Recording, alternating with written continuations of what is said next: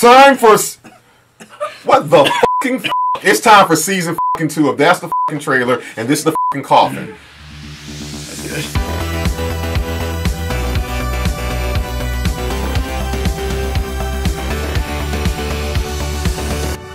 What the fuck is up, internets? Welcome to season 2 of That is the Fucking Trailer. Trying to drop the deuce on their ass. That's right, guys. Listen here. Something's new here. Something just feels a little... The ambiance is different. Bask in the ambiance. Feels cleaner. Feels tighter. It's like the layout, man. Check it out, man. What we did was we hired a graphics guy, and I'm completely lying. No, we just went to a new layout, guys, with everything just like with your film. Your second film shouldn't look like your first film. It should look better. And this is season 2 of TTFT. We're better. You're better for what we taught you last season. So, hey, check us out. It's nice. It's nice around here. No. Cleaned up real nice. You know what, man? You're a cool dude.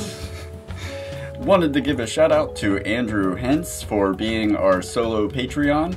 If you would like to join Andrew in being a Patreon, a patron of TTFT, please visit the link that's coming up somewhere on the screen right about now. We will be posting episodes early, so if you are Andrew Hentz and you have become a patron of the show, then you are watching it before Thursday. And you're also watching it completely uncensored. So if I say f you, they actually hear me saying f you and not... Yes. So f you. And if I were to say something like T, you would hear that in all of its glory. Why did you have that ready to go, loaded? Why did you say 4-year-old virgin? Which brings us back to Sunny Fit, full circle. Love it. Yeah. Coming up in the show, we have 3 guests for our cast crew review this segment. We will be joined by David McGiffert. We actually talked to David during the finale of our last season when he came on for Rain Man. He was also the AD on Vanilla Sky. We'll also be talking to Michael G. KEHOE, who is a writer-director himself, but he also is in the culinary arts for the film industry. He handled the craft service on Vanilla Sky and a number of other Tom Cruise films, but he was not credited for that in Vanilla Sky. He was actually credited for being a chef in the actual movie. So that'll be interesting. We'll get into that. And we'll also talk to JOHNNY FEDEVICH. He starred in the film as well. He reprised his role from a previous Cameron Crowe film, Almost Famous. He has a little cameo in Vanilla Sky. It's a callback to that, so we will discuss that with him. Stick around for cast crew review. All that will be coming up, and so this episode we are covering Vanilla Sky. Yes, we are. Vanilla Sky, an acquired taste, a film of acquired taste. You know what? We don't even have to get into it. Let's get Brandon P. Karlis, Lil P. What's the name we're giving him? I would just call him Special K. Special K. Yeah. All right. Yes. We are going to be. Everybody hates Special K. Let's get Special K on the line real quick to give us a elevator pitch on Vanilla Sky. For those who have not seen it, you can catch up to where we are before we get into everything that we're about to get into.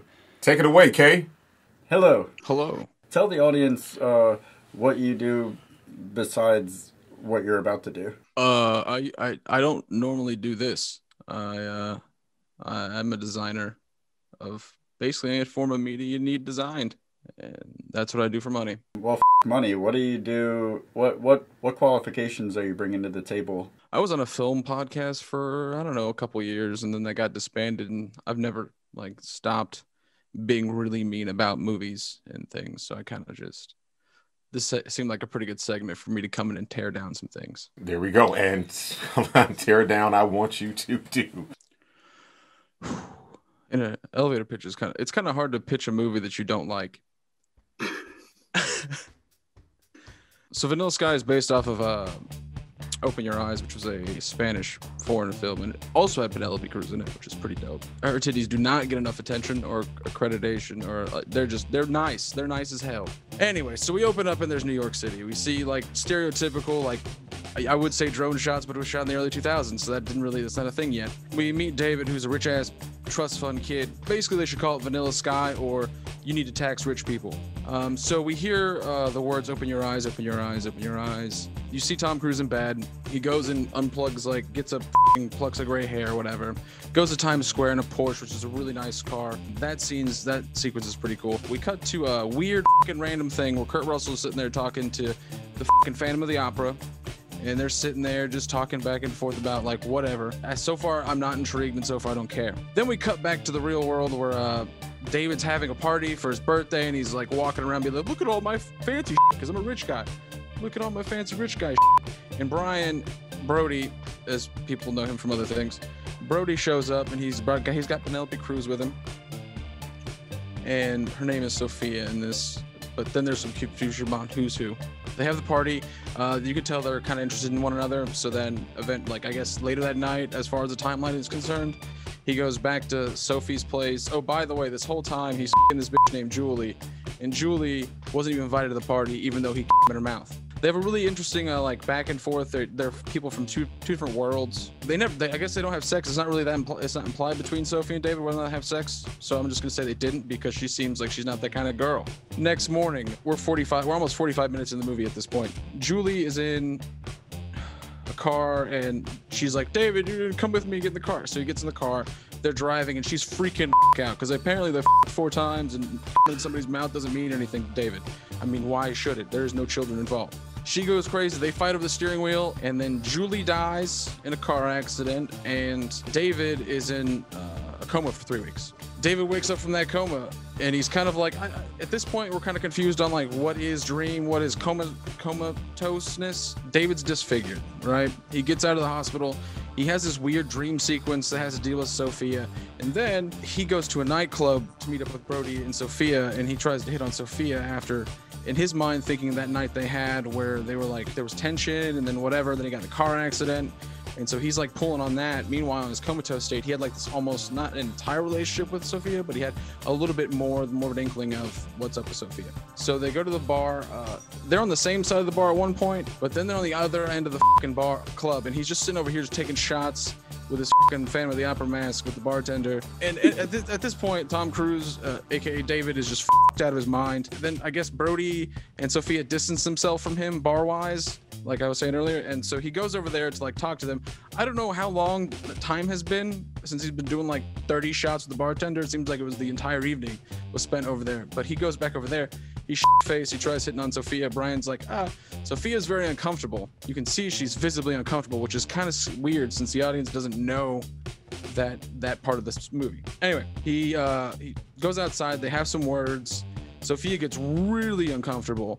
Brian steps in. Then Sophia runs home, which is kind of a weird transition. Brian has to go to his motorbike, I guess. It's up a street and around the corner or whatever.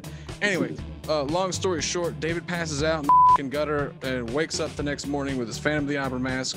He goes home, takes a bunch of pills, and kills himself. Then he's dead. But if you're rich, you really don't die, you just get cryogenically frozen.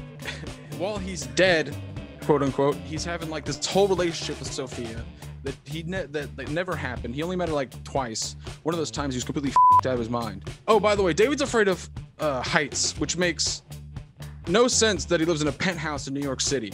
Just saying. So we get about like an hour and a half into this film, and finally something happens.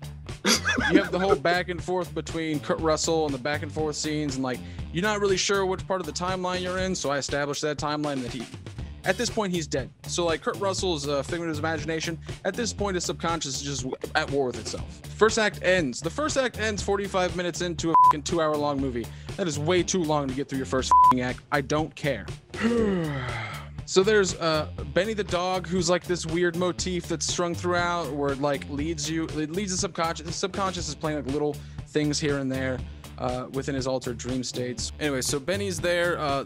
His owner is like this weird fucking like. By the way, Spielberg is at David's birthday party. What the fuck? Where was I? Oh yeah, he's dead. So basically, that's the story. Is he's dead for like. Or he's like cryogenically frozen in his altered dream state where his subconscious is attacking him the whole time. This whole movie is a convoluted mess where everything's jumbled together. So we're an hour and a half into this film, and that's where David, within his like whole simulation, ends up killing Sophia because he thinks Sophia is Julie, and how can Sophia be Julie if Julie's been dead this whole time? He thinks it's the board. He's a paranoid person who seems to think like everybody's trying to take his money and his power from him. And I think his own problems came from himself. His whole undoing of his whole dream state was because he was too big of a to like own up to the he had done and to be a better person. Not only is there no likable, Penelope Cruz's character is the only likable character in this whole film, and it's 2 hours long. How the f am I gonna care about Tom Cruise? Anyway, there's these weird bar scenes that are intertwined in between of like the ending parts. So you don't know why he's in prison the whole time through the first half of the movie. Then you get to the part where he kills Sophia / Julie in like an hour and a half in, and then the rest of the movie is just like, I don't care anymore. Get to something that matters to me. He ends up at LE because apparently Michael Shannon and Kurt Russell busted him out of the jail, which was met with like minimum resistance, which lets you know that it's not real. And they mention how he's afraid of heights a lot in this film for the ending. It's just for the ending. It's the ending where he's on top of the roof and he's talking to Ellie, and Kurt Russell's like, I'm your subconscious. I want to survive. I'm real. I've got kids. And tech support's like, what are their names? And he's like, oh shit. And then Tom Cruise just yeets himself off the building. And that's the movie, really. Hey, Brandon, listen, man, thank you so much. Listen, we got 10 more episodes to do. Killer elevator pitch for this film, man. Listen, keep being who you are. Go back on the road. He's our traveling. He's going, hey, listen, he's going where you don't want to go, deep into these films. So, hey, Brandon, thanks, man. No problem. I'll see y'all next week.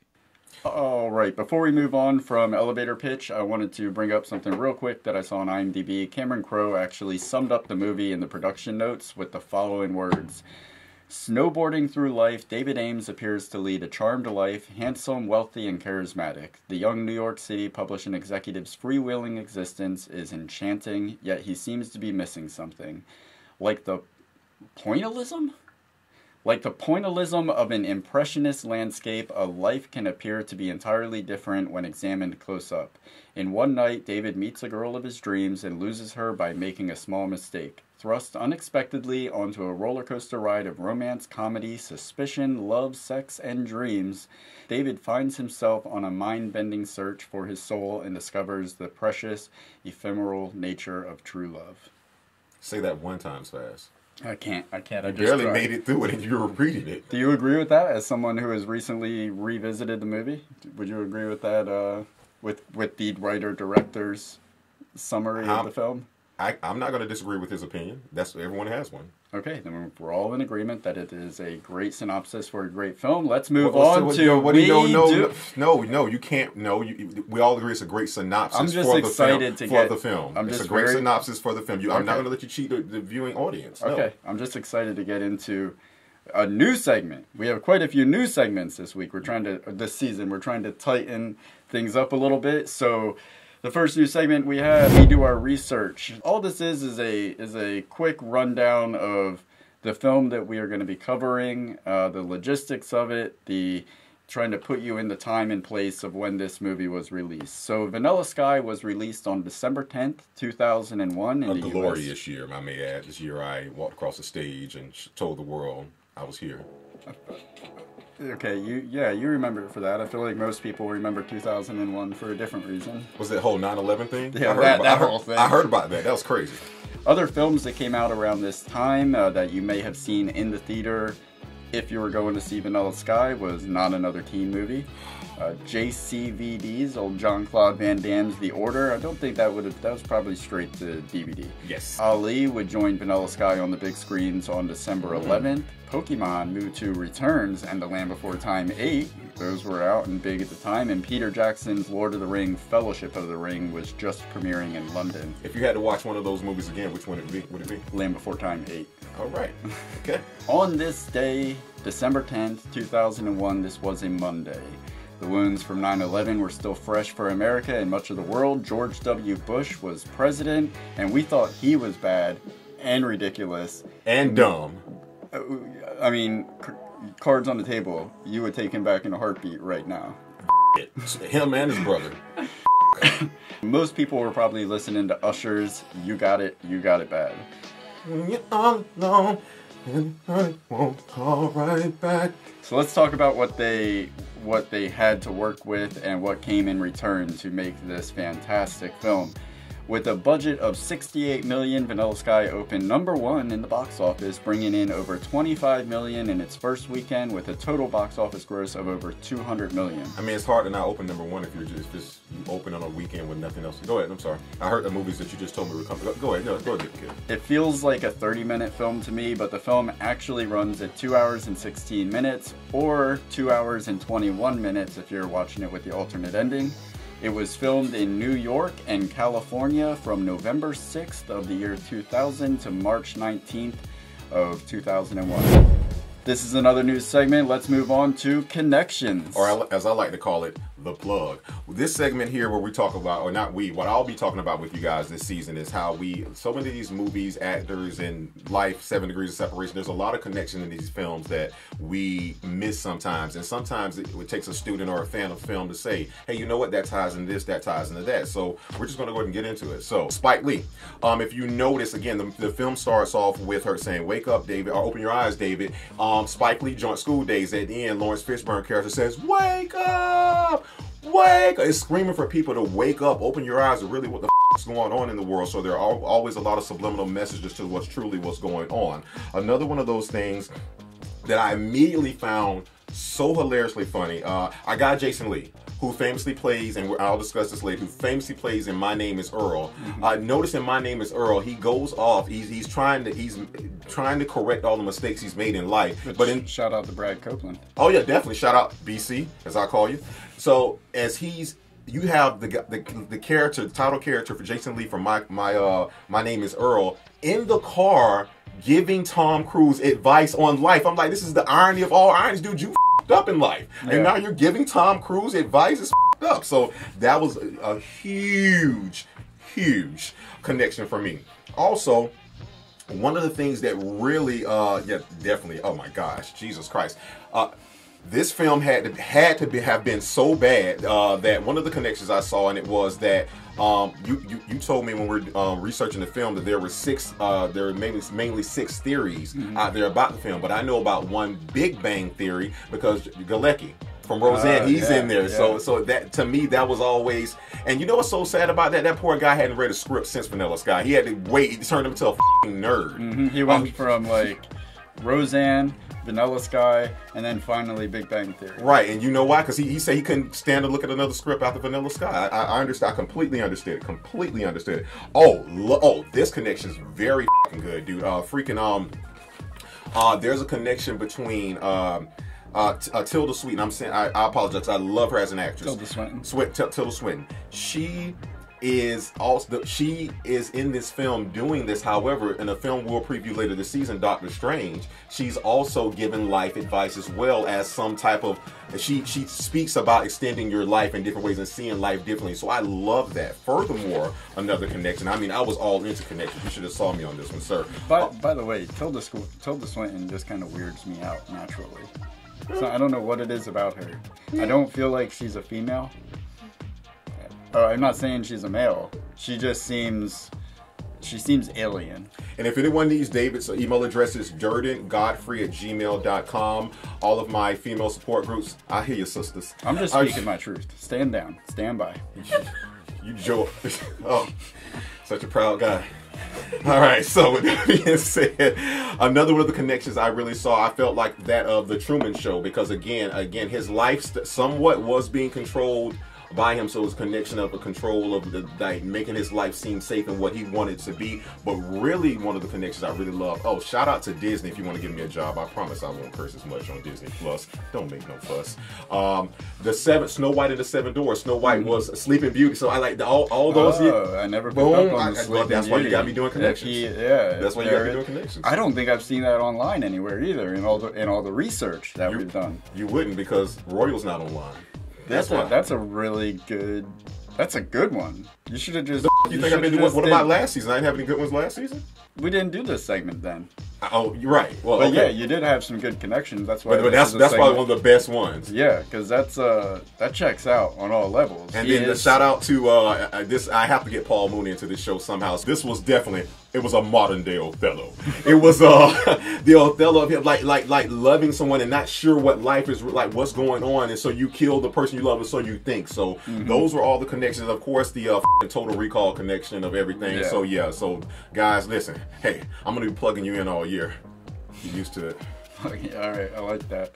All right, let's move on to Hear Me Out. This is another new segment. This is where we reach. Well, sometimes we're gonna really reach. Sometimes it's just gonna be very blatant. Mine's a little bit blatant this time, where we propose a theory for the film, about the film, or something in regards to the film.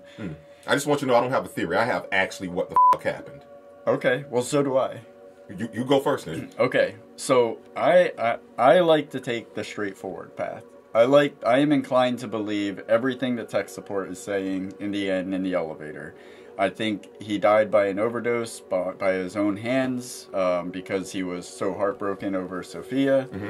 I think the splice happened when he wakes up after the night in the club. His lucid dream picks up when he wakes up outside Sophia's house after the club. So everything, the murder, the switch between Sophia and Julia, or Julie, Juliana. I think all of that was a part of the lucid dream. The Kurt Russell McCabe, I think he was a part of the lucid dream. Like all that was the manifestation of David Ames' subconscious. Gotcha. And it's pretty obvious. Like it was always a mystery to me when I first watched the movie, but going back and watching it last night, it was just so obvious that when he wakes up outside of her apartment, things are just, there's this realism to everything that's happening before that. It starts with the sky. You see it when the sky, the paint. But the biggest thing to me was the relationships. Like, the night before was more how things would play out in reality. This is somebody that she only briefly knew, then he disappears, and then he comes back disfigured and tries to pick up their relationship where it left off in his mind. Like, they're already this thing. And to her, he's still pretty much a stranger. She brings the Brian along for the night at the club because she doesn't feel whatever. She feels awkward around him at best. Right. So, like, all that was, like, painfully real, and then he wakes up the next day, and it is, she's in love with him, come into my apartment, right. He gets his face repaired, everything, the relationship with Brian is repaired, right. Like, everything works out in his favor. So, I think it all plays out exactly the way tech support says, and then, at the end, he's faced with that decision. Do you continue the lucid dream now it's been corrected, or do you leap off the building and rejoin the real world 150 years in the future, in the year 2151. How many times has he done that jump? Remember, he runs towards the end. He was like, "Oh, I'm almost." I'm like, "Is this Mission Impossible? Edge After Tomorrow? Whatever." So it's he literally says, "I want to go back to real life. I want to live my real life." So that's all. It's all pretty straightforward. Tech support says exactly what happens. He chooses the real life, but where it gets murky for me is when he wakes up at the end, before his eyes open, you hear Sophia's voice again, just like in the very beginning of the movie where she says, open your eyes. I don't know, that kind of throws things off for me because... That's when it threw, the end is when it threw things off. Yeah, because he could either be waking up... That's cute. He could either be waking up in, that, like, what is real life? Because they keep saying, like, life. Well, according to Morpheus, why? Do you think you can touch and feel? Do you think that's real? Well, like, tech support always says, you know, when you were alive in the traditional sense. So when he says, I want to go back to my real life, consider the fact he only lived as a human being, like, outside of this cryogenic state for 33 years. Yeah. He's been in that cryogenic state, lucid dreaming, for 150 years. Like so Benny the dog. At that point, what is your real life? Nothing. All the people you've known, everything, and even the guy tells him, like, he was rich as before he went in, but I guess cost of living over 150 years, he told him, like, your finances won't last long. Yeah, I know. Yeah, because they've been draining him of his money for 150 years. And he gave him the logistics of what reality would be like 150 years in the future, but what David Ames says is he wants to live his real life. Right. And I just feel like because you hear Sophia's voice before he opens his eyes, it's almost like he's waking back up to the lucid dream, and tech support perceived that to be what he meant by saying real life. No, this is just still your theory, but I know what I took from it, if based off what you're saying, is if he went back to his real life, remember his real life, he didn't get fixed. He was still having those headaches. His mind was still fucked up, so he would still probably be remembering some of those things. That's what I have in my notes. That was my alternative, was if he is not lucid dreaming, and that's the great thing about this movie, is that you can watch it and both answers can be correct. He can either still be lucid dreaming and waking up to Sophia, or it's conveying the fact that when he wakes up, he's still going to be haunted by Sophia. So mentally, like, he hears her voice even though she's not there, and that's probably what he's going to hear until he dies. It's not the second one; it has to be the first one. Because think about it, the Sophia presence was so strong that even while she invaded his lucid dream. This did such a number on him that she invaded his lucid dream. And those women groups who just unisex, it goes each way. Y'all keep writing him, not me. So here's the thing. Okay, listen, you're never going to be on daytime TV with your theories. You got to give them some spice. You got to give them some pizzazz. And kids, I want everybody in on me real quick. Okay, I don't even have to look in the book for this because I know how I fucking feel. Let me tell you something. This comes down to, first off, one word: greed. And if I can't say anything else, keep your friends closer but your enemies closer. Let me tell you something. I know what happened in this film. You're talking about the end. That's not what it does it for me. I'm talking about right before he goes into that lucid dream. Let me tell you something. I did, in the rewatch, I did catch something I didn't catch the first time. And I'm going to tell you this right now. That motherfucker, Jason Lee, is the cause of this whole and he wouldn't even own up to it. Right. And see, it was that one little moment where he asked him something. He like, hey, did you say something to Sophia last night? He like, why would I do that? And he kind of looks like the one off, and it all comes down to Tom Cruise's greed. And he told David Ames' greed, and he told him that. Jason Lee told him that. He said, look, man, he like, we almost just died, and your life flashed before my eyes. So he's already letting him know, man, I want to be you. You're paying for my book deal. We're best friends. Like, damn, dude. And then right at the night of that party, because clearly Jason had a little bit of a drinking problem, so he's fucked up, and he's like, oh my god, because think about it, he had just brought Sophia to the party, and he said, hey man, listen man, I normally don't do this, but man to man, bro to bro, I really like this girl. Stop flirting. This is not like a regular, I like her. Now, he already had said that Giuliani, which is a play on Giuliani, by the way, from New York, I meant to tell you that, but he's saying to her, he looks at her and says, he sees what's happening with Giuliani, Sophia. The worst thing that ever happened in New York. Well, the worst thing that ever happened to him was that fucking paint running down the side of his face, ass clown. So with that being said, he is at a point to where he had already said, he said, man, so my dream girl is your buddy.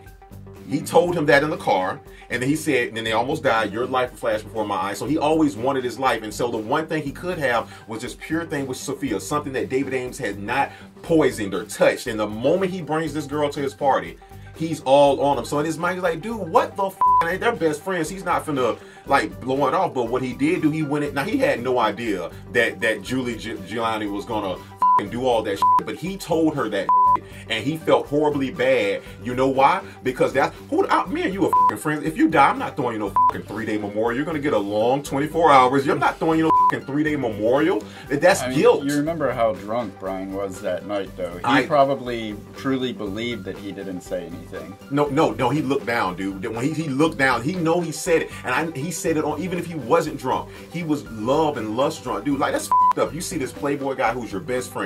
He has all the money, all the girls, everything he wants. He has a board of older men bowing and towel tipping to him, and all you want is this girl. You tell him like, dude, I know you got everything in the world, but this one little thing right here, I love it, and I think I can see myself with it. And then you still go and get it. So to me, and here's the part about it. It'd be crazy if he wasn't resentful. I'd be more weirded out if he wasn't resentful. No, dude, it was him. He really he is the reason because had he not said that, there wouldn't be a movie. So I'm telling you that Jason Lee's character was the cause of every thing that happened. No, let me rephrase that. greed. It all goes back to greed, because even after he did all that, and he met Sophia, and I believe they did a great job of showing them in love. That, because I really feel like they had a good love connection going. But I'm going to tell you something. Yeah. Had he just did, you picked a hell of a time to be in the studio audience. Had he just kept his word and did what he said he was going to do and went to work and not got in the car with Cameron Diaz's character, none of that shit would happen. Because remember, Sophia said, "I thought you were going to work. I thought you were going straight to work." And then he got in the car with her. He says that at the end. He tells her at the end, "Well, I lost you when I got in that car." Right, and he did. So yeah, that's not even a theory. The fact is, Benny, it's all David Ames' fault. But Benny is the catalyst. Right. I mean, Brian is the catalyst. Yeah. Brian is the catalyst. And shout out to Benny the dog. Something's wrong with that fucking dog too. Oh yeah, another connection. Get out. What's that? You can't tell me all this. That dog looked like he had been the transference of the subconscious. Remember? Oh, okay. Yeah. With the life extension. They're like they're moving your mind and playing with your mind, which lets me know, just like any other film, when we found out about cell phones, they have been out 100 years. It's people in other people's bodies, man. Yeah. Yeah. I could agree. Before we move on, I'm gonna share the 6 approved theories for the film, approved by Cameron Crowe. And even though I just gave him the real one. Okay, go ahead. Yes. 6 supported theories. You can find them on Cameron Crowe's website, The Uncool. The site reads, here are the 6 theories. Number 1. The movie is just as it is explained. David commits suicide. He is frozen and the splice occurs, etc. The sound you hear is David awakening in the future. Number 2, everything up to the car wreck was real, and the rest of the entire film was all in David's head as he lay in a coma until the end when he wakes up. So that's a pretty interesting theory, that he gets in the car wreck, he never wakes up from the coma, and everything's just kind of weird from there. Number 3, the entire film is a dream, as David struggles with his vanity, his sexual past, his ideal women, etc. The only real scene in the entire film would be the last, as he wakes up.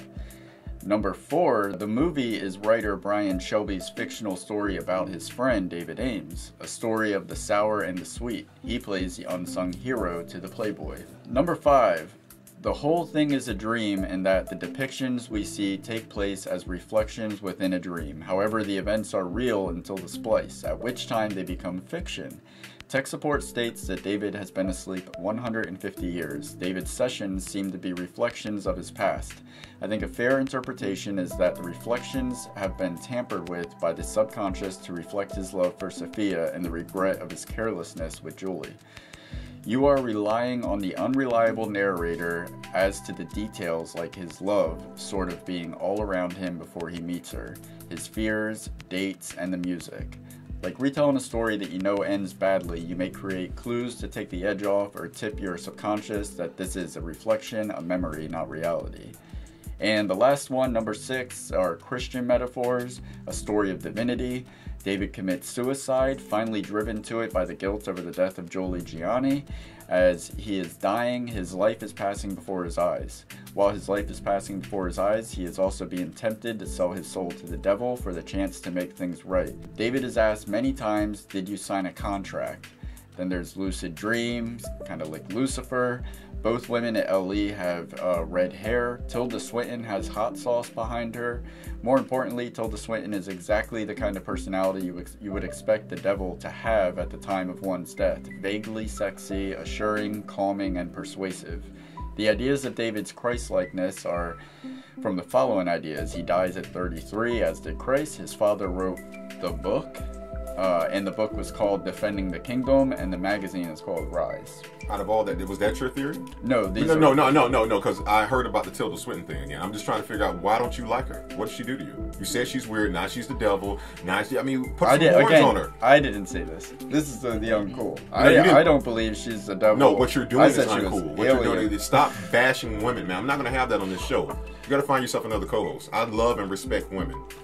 So those are the 6 approved theories. That's his theory and that's my theory. What was your theory? Let us know in the comments if for any reason let us know in the comments if it's like not one of those or if it is one of those. Let us know in the comments. Whatever. The other theory is that I didn't know if you saw it. It's not approved by Cameron Crowe. One other theory is that this was a spinoff of Demolition Man.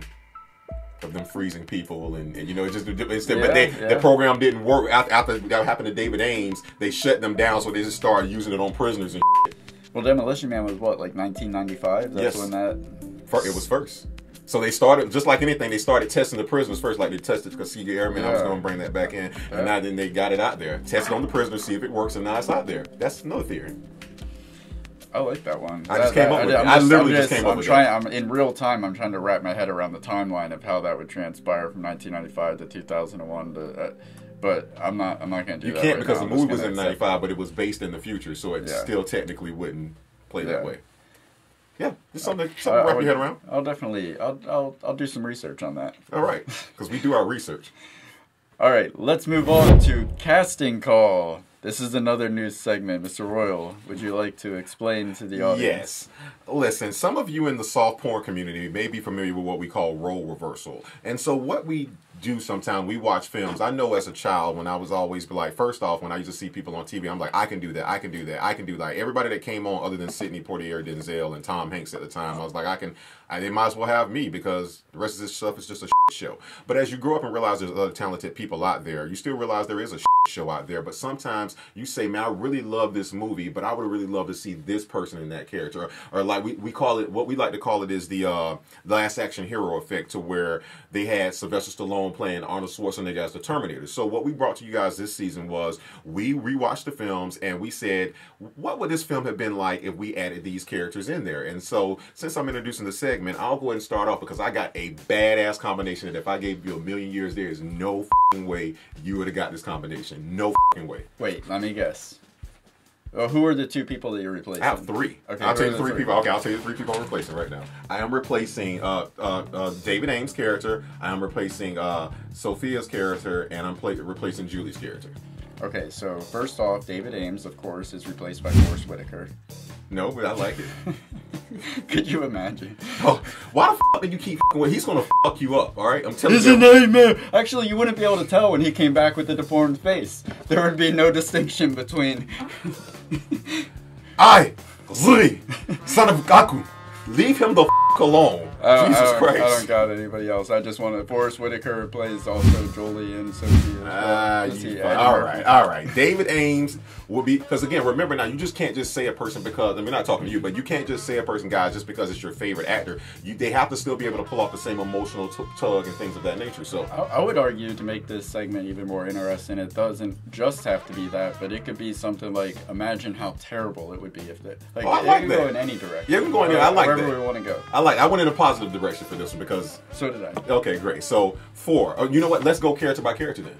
I only got one. Okay, great. All right, so I'll go and then you go. All right, so for David Ames, Hugh Jackman. Yeah, I didn't ask if it's my choice because you're looking. I wasn't approving or denying. You just didn't think that was coming. Considering, I'm thinking, yeah. But not Wolverine Hugh Jackman. I'm talking about like the Prestige, like Les Mis Hugh Jackman. Like Hugh Jackman, yeah, man. He's the Prestige, mainly the Prestige Hugh Jackman. But you know, I feel like he might be too humble. That would be my only. If I was sitting in the casting room with you, I'd be like, I'm not really believing his ego. No, because then he couldn't have played Wolverine. Wolverine, yeah, okay. I don't know enough about Wolverine to argue that. I'll take it from there. Don't worry about it. Go ahead. All right, so I think the casting was perfect. I do have something I wanted to replace. Jesus Christ, no surprise. He thinks everything about the movie is perfect. Go ahead. Tom Cruise. I mean, the casting, you have to give it to them. Oh, yeah. I'll give them that. Yes. They have gotten so much character development out of the way that didn't even have to be in the movie purely by making Tom Cruise David Ames. Oh, yes. Because we already identify him as like the perfect personification of someone who's driven by their ego. Mm-hmm. And this isn't saying that Tom Cruise are these things, but someone that's a star on his level that we've known since childhood, that's like lived in the spotlight his whole life. Right. It's just easy to put those characteristics on him where he's vain, he's all on the surface, and he's very self-assured, he's very confident. Can I guess yours? Who'd you replace? I mean, I replaced David Ames. Did you go Christian Bale? No, that would have been good though. I mean, there's literally, I think that needs to be one part of this segment is, could Christian Bale have done this? The answer will always be yes. And he would have looked the part. Would we have wanted Christian Bale to? No, because he really would have killed that shit. Yeah. I would say Denzel Washington. And my reason is, he was at his peak popularity in 2001. This is fresh off of Training Day. My nigga. So, and he's got that same kind of larger-than-life ego. you know, he literally just yelled in the middle of the streets, "I'm King Kong." Or no, actually, he's better than King Kong. King Kong ain't got shit on him. Yeah, so that's shot me in the ass, see? I think that's an ego that could match Tom Cruise's, and he was also, like Tom Cruise, he has that good emotional range where he can go from, like, he's entertaining to watch get hysterical. The more emotional he gets, the more entertaining it is. Well, by saying that, then you might as well say John David Washington could have done it too, because he really when we did this to Intended, he really was good. Have you fucked my wife? Not yet. Yeah. And then he proceeds to go beat he'd be a badass and walk out of a kitchen. But yes, sir. So the other two connections I had, I'm sorry, the ones I would have replaced would have been, okay, for Penelope Cruz character, Julie, I would have done Scarlett Johansson. Okay. I see you. I love doing this real time because you're processing as I'm saying and trying to put them into the character. And now here you go. This is going to go. Julie Giuliani, Gina Davis. Wow. Long Kiss Goodnight, Gina Davis. Okay. Yeah. I mean, I could see it. I can't. But Cameron Diaz just knocked it out of the park. Oh no. We'll get there later. Yeah. She definitely did, because let's talk about our scenes. But yeah, those.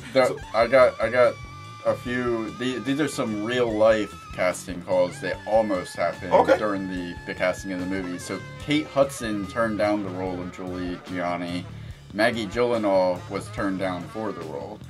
Jared Leto auditioned for the role of Brian Shelby. That ultimately went to Jason Lee. Kurt Russell accepted his role without even reading the script. And Michael Keaton, Harrison Ford, and Alec Baldwin were all considered for the role. Couldn't have seen Harrison Ford do it, but I can definitely see that. I can see Michael Keaton and just either Michael Keaton or Kurt Russell. Don't give me anybody else. And I just love seeing Kurt Russell in those surprise roles that we don't see. And I know we'll talk about it later, but he definitely knocked his the part too. He wasn't given much to work with, but even at the end when he does and what are your daughter's names? I'm real. Yeah. Oh yeah. We'll get to that. Yeah. All right, let's move on to Pop Quiz Hot Shot, formerly known as Big Fikes. It has been changed to Pop Quiz Hot Shot for all of our Speed fans. The movie, not the drug. Well, the drug too. Whatever. No, not whatever. Kids, don't do drugs unless it's marijuana. Here are the top 10 facts about Vanilla Sky. Number 10. Did it start? There are no opening credits for the film. Wow, I missed that. Number 9, when the hell?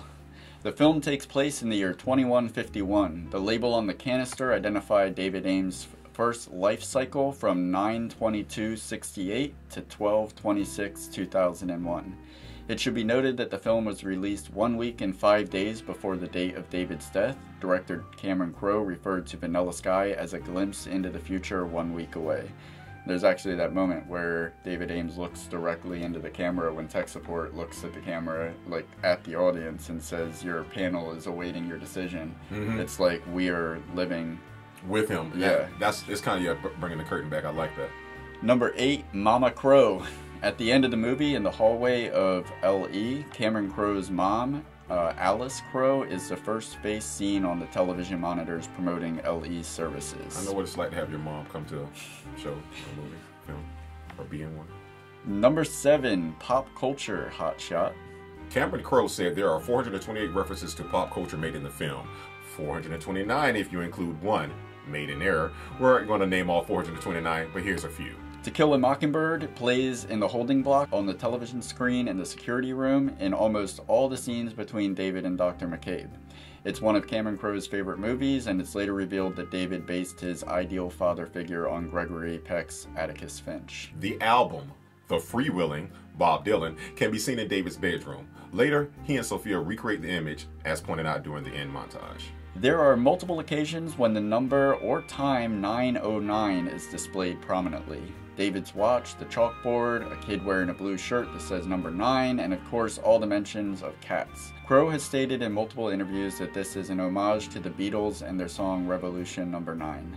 Alright, number 6, goofs. No movie is perfect, except for The Living Wake. Even a movie with as much attention to detail as Vanilla Sky, it is bound to have a few goofs, and here are a few.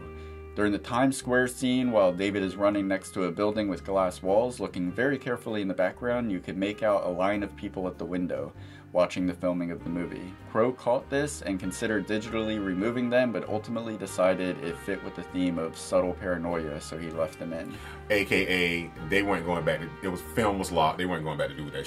The eye line off in the final scene, when David runs up to jump off the roof, he jumps up on the ledge and then stops and turns around to look at Sophia. She is looking up at him, so he should be looking down since he's higher on the ledge, but he's also looking up.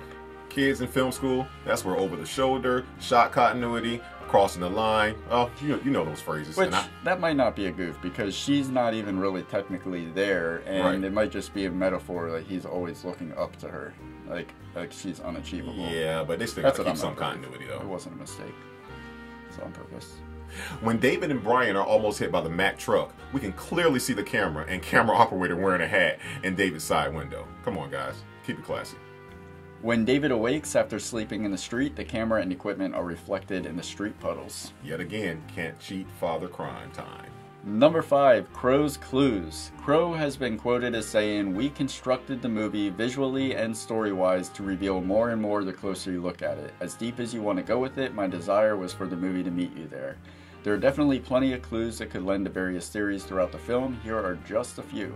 At the start of the movie, when David wakes up with Johnny, her cell phone rings playing "Row, row, row your boat." When she answers the phone, it stops the music just before the lyric, "Life is but a dream." In the cell, Carl Jung's book, Memories, Dreams and Reflections, can be seen on the table. The book is all about Jung's personal dreams and how they helped uncover his shadow and remove his persona or mask.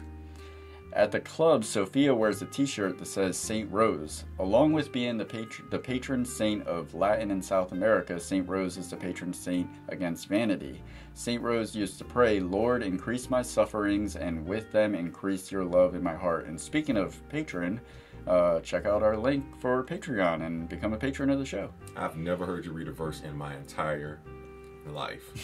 God, man, that was surreal. Jesus anyway, wept. Yeah. When David is arrested, the plaque on his photo lineup reads, actually I'm just going to put it on the screen right here. Some elementary code breaking reveals when did the dream become a nightmare.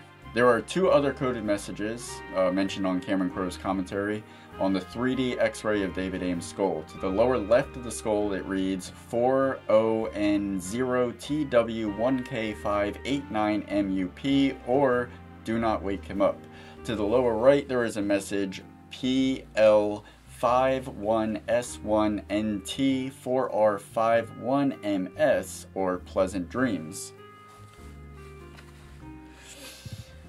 The "Pleasant Dreams" message is also printed on the Life Extension body tag after David swallows all the pills that end his life. And if you didn't see, David has it written out on his shirt. He just showed you guys that he took hours to do this, so there you go.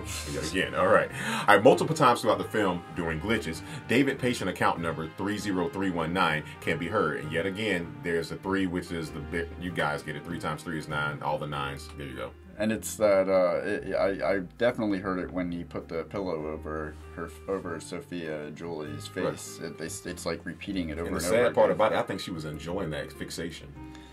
Yeah. When David is awoken on the street by Sophia, where he chooses his place to be, as Sophia crouches to talk to him, a vibrantly colored sky is featured in the background, resembling the Monet painting Vanilla Sky. Another clue that this is where a lucid dream begins. Further, one can hear the sound effect of a tape rewinding and, as mentioned before, an audible splice. In the scenes with McCabe interviewing David in the prison cell, the word "dream" can be seen written backwards on the blackboard in the background. The sticker on David's car reads 2/30/01, a date that clearly could not exist in our version of reality. Just a hint that this is some alternate reality altogether, that none of it takes place in the reality as we know it. I guess we gotta go to Fantasyland for us to give us 2 more days of Black History Month, huh? Nobody wants that. All right. All right. Right before David collapses on the street after being in the nightclub, REM's "Sweetness Follows" plays. This is a moment right before the splice where his lucid dream begins. REM is the portion of sleep cycle where dreams take place. See what I'm saying, man? The attention to detail in this movie is so good. So good. So good.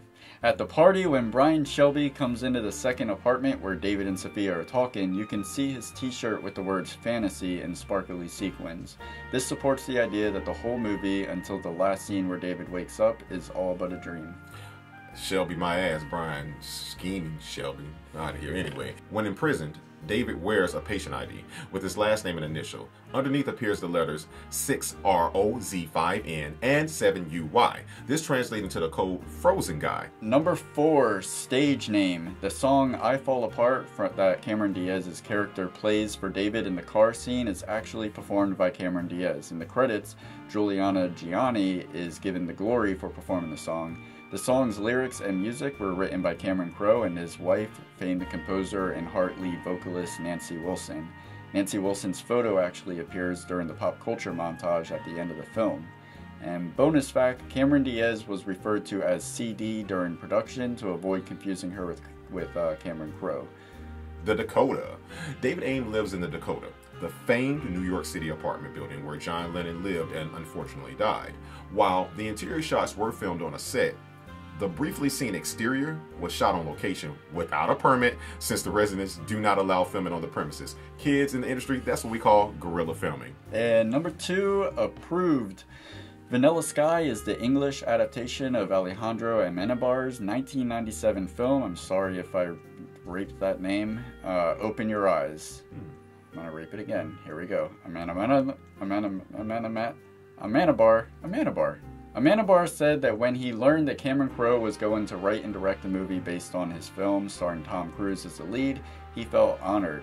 And after seeing Vanilla Sky, he said he couldn't be more proud. Quote, Vanilla Sky is as true to the original spirit as it is irreverent towards its form, and that makes it a courageous, innovative work. Crowe has said the original film is like a song our band really liked and we decided to cover it our own way. I view my adaptation as a remix rather than a remake. The film is a genre-bending, mind-twisting portrait of the American male as he exists in 5 minutes into the future. Hopefully it honors the original. I like the idea it could be sort of a dialogue between the two movies. I kept thinking of the original like a folk song. There's so many different ways you can play it and you can reinvent it your own way. I would never say to somebody, don't see his, see ours. I want people to see both. In the very beginning of Vanilla Sky, a voice is heard whispering a Spanish phrase that translates to open your eyes. Bonus fact, Tom Cruise also approves of the film, calling it the best film he has done. When did they ask him that? I think it was like a couple days ago. Number 1, fresh wounds. Studio execs wanted Cameron Crowe to use special effects to remove shots of the World Trade Center from Vanilla Sky after the 9/11 attacks. As you can see, Crowe chose not to remove them and they appear in several shots of New York City. What do you think about that decision? I think it was fine because of the fact that it's a film and it's whatever, man. People try to take creative liberties with everything. All right, and for our special segment of Pop Quiz Hot Shot, we have the top 10 Tom Cruise films. This is not a biased opinion. This is according to Rotten Tomatoes, which is a culmination of all critics and audiences' reception to the film. Number 10, Collateral, came out in 2004. Tom Cruise and Jamie Foxx scored a 86. Of course, driven by director Michael Mann's trademark visuals and a lean, villainous performance from Tom Cruise. Collateral is stylish and compelling noir thriller. Number 9, American Made. This was 2017, got an 85%. American Made's fast and loose attitude with its real-life story mirrors the cavalier and delightfully watchable energy Tom Cruise gives off in the leading role. To quote Sean Carter, for the color of money like a Tom Cruise flick, 1986, and it got an 89 rating on Rotten Tomatoes. This is an inferior to the original, goes without saying. However, but Paul Newman and Tom Cruise are a joy to watch, and of course Martin Scorsese direction is typically superb. Number 7, Rain Man, 1988. Burn! 89%. Check out our episode from season 1, the finale. Try to put the link up right there. If you don't show it coming up, it means YouTube wasn't playing nice. This road trip movie about an autistic savant and his callow brother is far from seamless, but Barry Levinson's direction is impressive, and strong performances from Tom Cruise and Dustin Hoffman add to its appeal. Number 6, Minority Report, came out in 2002, scored a 90 with Rotten Tomatoes, and that's pretty high. It's very thought-provoking and visceral. Steven Spielberg successfully combines high-concept ideas, high-octane action, and it's a fast and fantastic sci-fi thriller. Number 5, Edge of Tomorrow, 2014, 91%. Gripping, well-acted, funny, and clever, Edge of Tomorrow offers entertaining proof that Tom Cruise is still more than capable of shouldering the weight of a blockbuster action thriller. If you haven't subscribed to this show, that's what we like to call risky business. Came out in one of the best years ever, 1983, and it got a 92% with Rotten Tomatoes, featuring one of Tom Cruise. One of his best early performances, to be honest with you. Risky Business is a sharp, funny examination of a teen's angst that doesn't stop short of exploring dark themes at all. Number 3, Mission Impossible Rogue Nation. This was 2015 and got a 93%. Mission Impossible Rogue Nation continues the franchise's thrilling resurgence and proves that Tom Cruise remains an action star without equal. Scorchers 9, except this time it's cold. Alright, number 2, Mission Impossible Ghost Protocol. Came out in 2011 and scored a whopping 94% with Rotten Tomatoes. It's very stylish, fast-paced, and you know, it's loaded with gripping set pieces. Now, I will tell you this fourth installment. Listen, it's like blockbuster, big budget popcorn entertainment. It really works, man. It really does. Before I say number 1, I just wanted to give an honorable mention to Les Grossman. Yeah. Tropic Thunder. Oh, please, yes. Unfortunately, it would not. It wasn't in the running for this list because he wasn't credited in that movie. Right. So it's technically not Tom Cruise. Hey, who's the key grip? I want you to punch that director in the face really hard. Yes. All right, number 1, the best Tom Cruise film according to Rotten Tomatoes is Mission Impossible Fallout 2018. This got a 97%, which is damn near perfect. Fast, sleek, and fun, Mission Impossible Fallout lives up to the impossible part of its name by setting yet another high mark for insane set pieces in a franchise full of them. Well, there you go, guys. Those are the top 10 Tom Cruise films. All right, and that brings us to one of our most popular segments from last season, 7 Minutes in Heaven. David, remind them why we do this. Because every film has standout moments, whether it's good or a bad film. This is the time that we take a moment to appreciate those standout moments. And we all know what 7 Minutes in Heaven is. It's a beautiful thing that you experienced, most likely as a teenager. And these are the scenes in films that make us feel like that. Yes, I mentioned this one earlier, David, so I'm going to go right into it here. If it didn't make the cut, as we call it here, it was when Brody's character, Jason Lee's character, at the beginning here is in the car giving advice to Tom Cruise's character. To me, him riding around saying, "We almost died. Your life flashed before my eyes." He says, "My dream girl is your buddy." It is setting up so much so fast about really the integrity of and the type of person that Jason Lee's character portrays, that the irony that years later he does a show, My Name is Earl, and has a list of things he does he has to make up for. Well, you got a lot more to make up for, pal, but that beginning scene of them riding in the car together, that's one of my top 3 scenes from the film. Okay, there's so many good scenes in this movie. How is that? That's like nothing To you? Okay. My number 3 is after he's spending that amazing night with Sophia. He's professing that he's going to change. He walks out in the morning to be confronted by Jolie, and that moment you immediately know that there is something grave. Like the way that moment was portrayed, between the acting, the cinematography, the editing, there was something that felt so heavy about that moment where he's standing outside and Jolie pulls up, and when she gives him the choice to get in the car, you know as the audience member that he's made the wrong choice. You know that before he does. And then all the way to the point where she's, playing the song and she's flipping out on him and end up driving off the bridge. Like that whole moment felt so heavy, like real life heavy. Like this is a very important decision that's being made. These are the consequences, and it all felt, it was just delivered very, very well. And if you notice, the place where Jolie picks him up from outside of Sophia's apartment is the same place that Sophia picks him up from the night after the club. So that's where, and it's weird that that's where he chose his splice to be when he begins lucid dreaming. It's not weird though, because that's where it happened. That's where sever. Yeah. Had he did what he said he was going to do, his life would have went completely different, but he didn't, and that's what happened. And one more thing about that, I think what made that part so heavy was the casting. Like, the fact that Cameron Diaz is the person, because this is, I don't even think up until this moment, Cameron Diaz has never played a role so tragic and in a movie so heavy.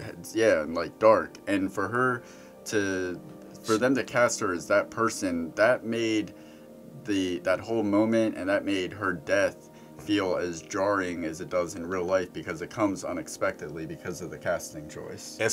Most people would disagree with me in this, but because, see, here's the thing about it. I know how to be vibrant and lively and portray myself a certain way, but to me, as a fan of film, I did Cameron Diaz more as a villainous character than the happy-go-lucky kind, because to me, she'll never win an Oscar doing the happy Joe Lucky. Because she's great at that. She reminds me of freaking Christy from the Three's Company. She's just, so spunky, Charlie's Angels. Yeah, I get it. You're always going to be great at that. But you got range, kids. You can do that too. So I agree with you on that. I like that. I definitely like that. My second scene was the Man, that board meeting with those doctors the first time. Oh my God! When Tom Cruise comes out, he was like, "Medicine, ooh!" If you know the history of Tom Cruise from Scientology and everything, and furthermore, they're also poking fun at Big Pharma, basically stating, here's a guy that has all the money in the world at the time, 150 years before spending it on life extension, but has all the money in the world, and they're sitting here telling him, modern medicine is telling him, which he doesn't believe in, is that there is nothing you can do. We can do something about your arm. Okay. Yeah. And then he probably yells out one of the best lines of this film. Well, for a second, I thought we were talking about a mask. To me, that's the number 2 scene in the film, and again, it has nothing to do with visual effects or anything. It's just Tom Cruise. Halloween is taken care of. Yeah, right. Yeah. All those things are being said. So to me, that's the top number 2 scene in the film for me. That was an awesome one. I remember loving that when I saw it in theaters. That was just like, all right, medicine. Yeah. Woo! This is kind of like a 2-parter. It's the same concept in the scene, but it kind of splits up. The first, it's the Sophie Jolie switch. I like how it's revealed the first time when he comes out of the bathroom and Cameron Diaz comes up from around them in the bed, and then next thing you know, he's in jail, and they show you that picture of like, I want you to see what you did to her. That was like oh my God. It was just one of those moments that felt so. It was like I never expected in my life to see Cameron Diaz look like that. And you're telling me that the protagonist of the movie did this to her.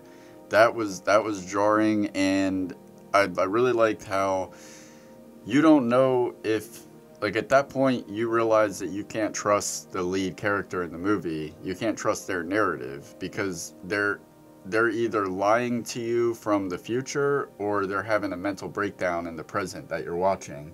And either way, it's unreliable. But then the climax of that happening is when, of course, he returns to the apartment. Cameron Diaz goes in the kitchen, and then Penelope Cruz comes out, and he's like, oh good, everything's good now. And then they're having sex later, and she keeps switching back and forth, and Cameron Diaz is like taunting him, and when he puts the pillow over her, and that's really the most confusing part of the movie, because even you as an audience member don't know what the is going on at that point in time. And it's almost like the editing fell, like the editing got more jarring right there. Like the cuts got like quicker, weird splice cuts, like almost like his mind was breaking down how he was perceiving this. Mm-hmm. Like Jerry Bruckheimer cuts. Like all of them, I would say they were like Peter Fonda, like the old school, like back when they'd have to chop things up on the actual tape. Mm-hmm. They would be those like weird jarring jump cuts, but it's like the way the pillow jumps from right here, like it's almost like I have no control over this happening. It's already done. It just it jumps. But you've noticed that same thing happened when he was with Sophia, but when he was really in love, from the scene where her breasts were exposed. Mm-hmm. It was the love. Still no control. It's like it's showing you like, wait a minute, if in its simplest form, if you take a step back as a human being to just look, and if you were just looking at this like, well, this is something wrong here, why would that do that? Why would that do that? You now know you're not in reality. You're in suspended reality. the music in that scene too is just like the rest of the movie. The music did that. Whoever was and I'm pretty sure Cameron Crowe had a pretty heavy hand in where the music went and how it played into the movie itself. But the use of the music in that moment and using "What If God Was One of Us" and when he pulls the pillow down and he reveals the mole, and he, like, either way, whether it doesn't matter who is under that pillow, he's killed somebody that he cared about. Right. No matter how they're represented, this is Sophia. We know that it's somebody that he cared about, and he just killed her. And when that music comes back in, when he realizes it, when he catches up to where we are as the audience and knows that what he's done, the gravity of it is sold so well in the way the scene is brought to life. Yeah, I thought it was one of my. That's almost like a tie for my number one favorite scene. Gotcha. My number one scene is, ironically, I'm going to dive more deeply into it than you did, was actually your number three scene, was when he got in the car with Cameron Diaz. That was my number one scene, and the reason for that being is I think that Cameron Diaz absolutely, I don't remember seeing this the first time I watched it, but doing my rewatch, I don't want to see anyone else, even though we did the character switch before, I don't want to see anyone else playing that scene other than her, because it reeks of sociopath, it reeks of just villainesque, it reeks of, she basically mirrored what he was. It was all about her and what she wanted, and it was all about him and what he wanted.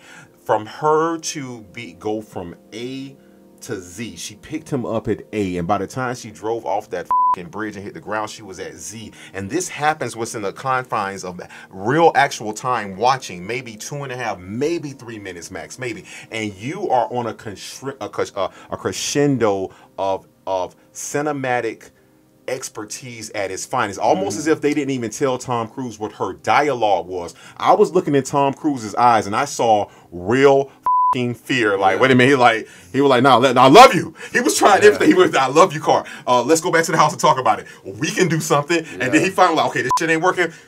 Pull the car over. All right, this ain't listening. Grab the wheel. He went for every single thing. You know what? He had never been out of control until that point. And to my point, I'm like, damn, Cameron Diaz literally just killed this scene. And so again, I don't remember feeling that way the first time I watched it, but I even got to admit it to you, rewatching that was my favorite scene of the film, and it really holds a lot of weight with me in what she did on that. So yeah, that's my number one. Yeah, it's a powerful scene. That is the pivotal scene in the movie that changes everything. Without that scene, there is no Vanilla Sky. Yes. My number one favorite scene it's another scene that is steered perfectly by the music and the choice of song that they placed there. Good Vibrations, Beach Boys. Come on. This movie changed this song for me. One, I'd only heard the song in passing because it's a Beach Boys song and it's on the radio every now and then. But after I saw this movie, the movie made the song take on a whole new meaning, which is, I mean, when a movie can do that, when a movie can not only give you a good movie, but also reinvigorate a song for you, that's like a double win. So this Good Vibrations begins playing as he begins to realize that he's lucid dreaming, and then as the music builds, he bursts out he pulls the mask off and reveals his face is still messed up, and then he bursts out of the door as the music comes to a crash, and he's like, I want to wake up, tech support, it's a nightmare. Which you can't hear, because I didn't know what he said until I just looked at your nose. He went, nightmare. Hold door for all my Game of Thrones friends out there. He'll never watch it, but no. GOT, hey, House Stark, baby. I just thought it was that was a fantastic scene, and that scene is not only my favorite scene, but made Good Vibrations one of my favorite songs. Awesome, man. Well, that's 7 Minutes in Heaven, guys. And for me to find 3 scenes in Vanilla Sky that I really liked, I guess there is a God. Say that. No, there's not. All right, let's move on to You Are Gonna Need a Bigger Boat. These are our favorite lines from the film. We have condensed ourselves down to 5, our top 5 lines from the film. My number 5 is when David is tying up Jolie. If you notice, he says, "I'm going to tie it 4 times because 4 times really means something." Thought that was a clever callback, and he almost says it under, like, it's said in within so much chaos that you could miss it if you're not really listening. I didn't miss it.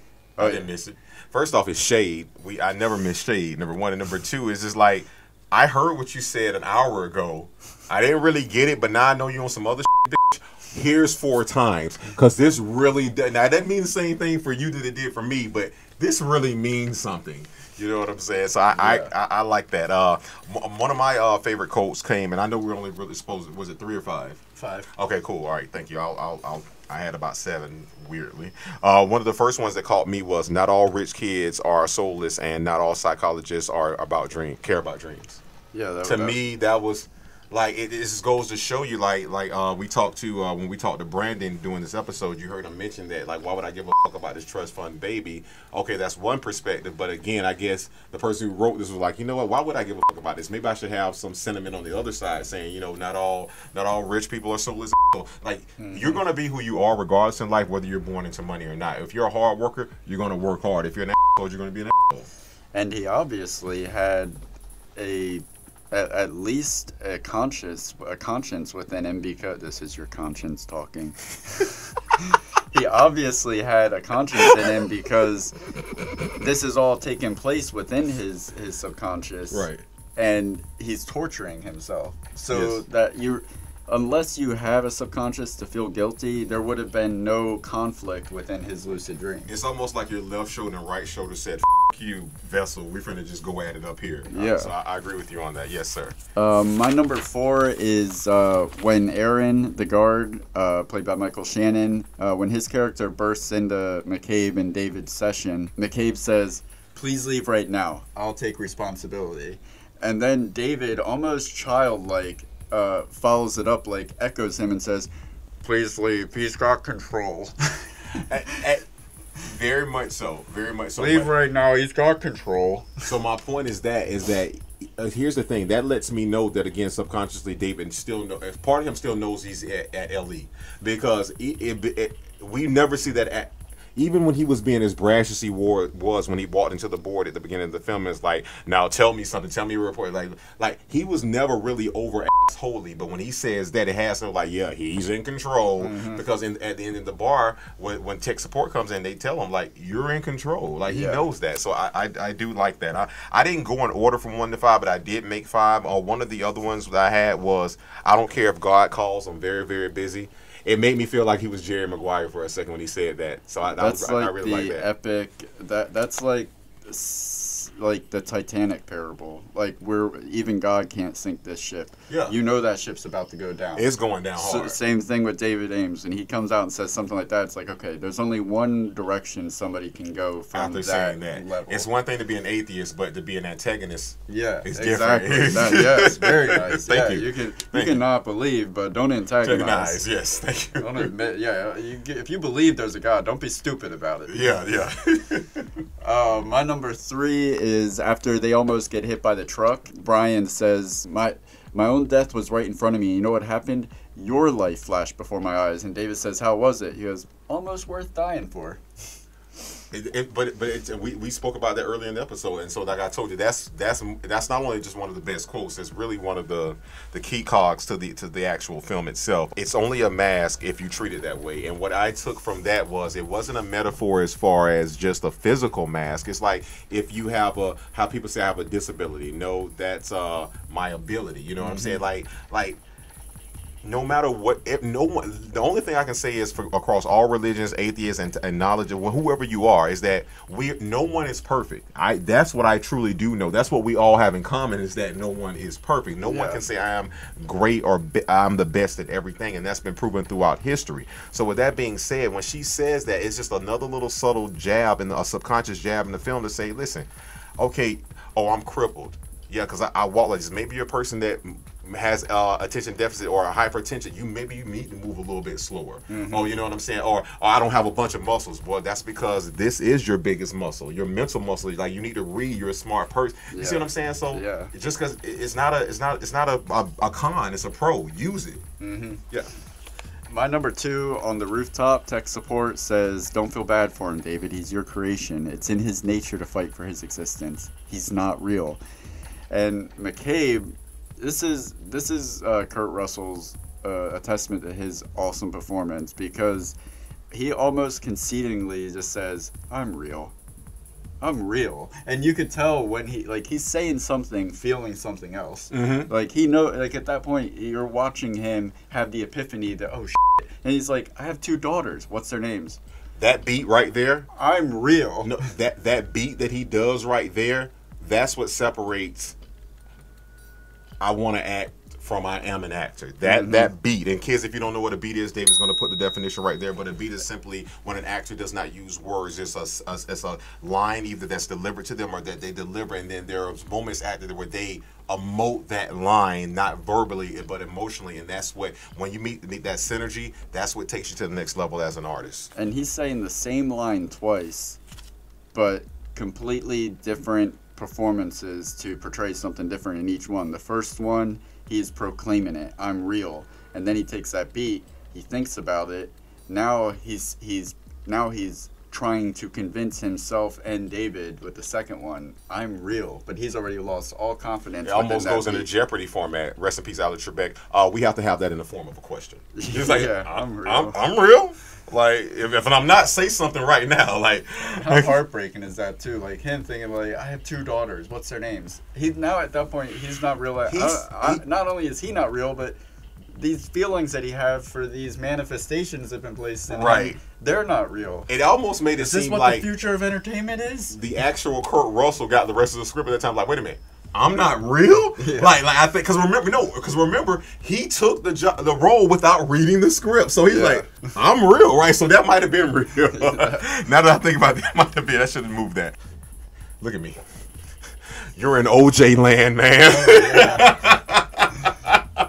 I mean, guys, we don't need any explanation on that. That says it all, right? That you're in OJ land, man. That I didn't catch that the first time I watched it, but in the rewatch, I was like, oh my god, that's a really pointed reference. I know Brandon said the movie didn't age well, but that quote did. Yeah. All right, my number 1 is when he's getting the new prosthetic with the board of doctors. That's great. For a minute there, I thought we were talking about a fucking mask. That is like, all right, Tom Cruise has now Tom Cruised in this film, so I've at least got that much out of it. Yes, I agree with you, and I brought that up earlier. I did not know that was going to be your one, but my number 1 quote from the film, and this was my number 1. I know I didn't do it in order. Was, "Once you've been driven off a bridge at 80 miles an hour, you don't let happiness in without a full body search." So he's basically saying, like, David, you should be happy right now. Like, hey man, please. Like he's letting them know, like, hey man, listen. So even he has set up, as we all have in our life, once we've been emotionally hurt or we've hurt someone, we set up boundaries not to be hurt. And again, I truly think that David's life, this is a tale of how David's life spiraled down so much that he broke past every little mental barrier he had, and that his subconscious was so strong, as they always tell us, the subconscious is very strong, that even Life Extension didn't have a safeguard for what he was going through. He wasn't the only one. At the time, they only had like 38 to 45 patients, and they already had tech support. So what does that tell you?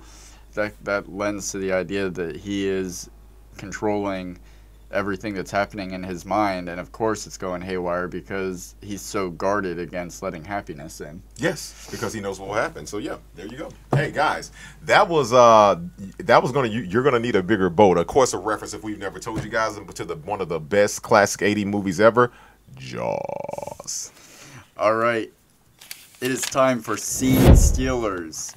We have a clean slate on the board, and shout out Pam Grier, baby, you still do it for me. Yes, Pam Grier is, of course, our Scene Stealer of Season 1, and let's start throwing people up on the board for Season 2. This is our favorite actor, actress, artist in the film, and I have one honorable mention, and then and then. Okay, so let's go honorable mention, then I'll go, then you'll go. So my honorable mention in this was Mr. Kurt Russell.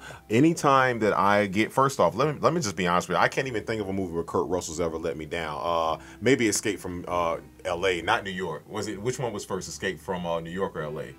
Whichever the sequel was, that one kind of let me down. But outside of that, Kurt Russell is as solid as it gets, from Overboard to freaking, man, I mean, Big Trouble Little China. Anytime you got Kurt involved, he really brings. Also one of the lesser known movies, if I'm not mistaken, Breakdown, where him and his wife gets picked up by a trucker, and he comes and finds. I mean, like this cat, Tango and Cash. Oh, geez, don't do me that way. Yeah. Tango and Cash. Good pull, Dave. So, with that being said, he definitely gets my honorable mention. Kurt, it's a pleasure to always see you on the screen, brother. Hey, listen, wish you the best always. Go ahead. My honorable mention is Cameron Diaz, which she actually won and was nominated for quite a few awards. I think one of the only actors in the movie that has won an award for their performance in the movie. I thought she was great at playing that girl who plays it cool but desperately wants more. And she did that so well, so subtly. It was just so weird seeing her in a role like that, and the casting again was perfect for that, because it was just tragic is the best way that I could explain her character. And it speaks to her talent that she's able to be totally hot and at the same time be completely unattractive. Like that moment at his birthday party when she's waiting for him half nude behind a robe and he's up there. I'm like, I'm seeing the way she looks. I know she's hot, but I am feeling this scene through his perspective because of her performance, that she is unwanted.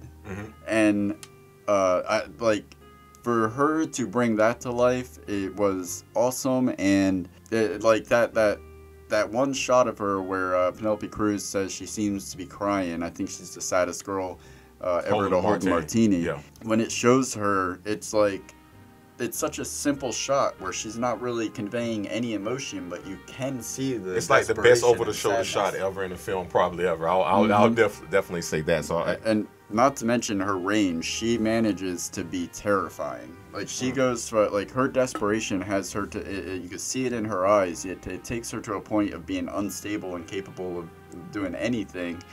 And there was never a moment that I didn't believe that she was fully committed in what she was doing in the character. Okay. I think that's fair. So, guys, what that brings us to is, and as David mentioned before, each season from every movie, we choose a best artist.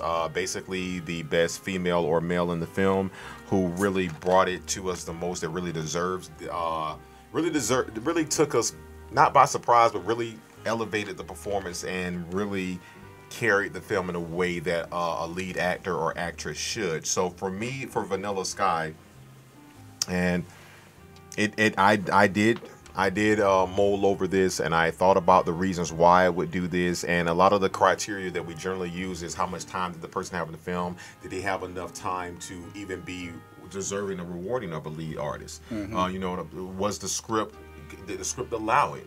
So because if not, they usually wind up in our quotes or our favorite scenes or whatnot. For me, for Vanilla Sky, Cameron Diaz.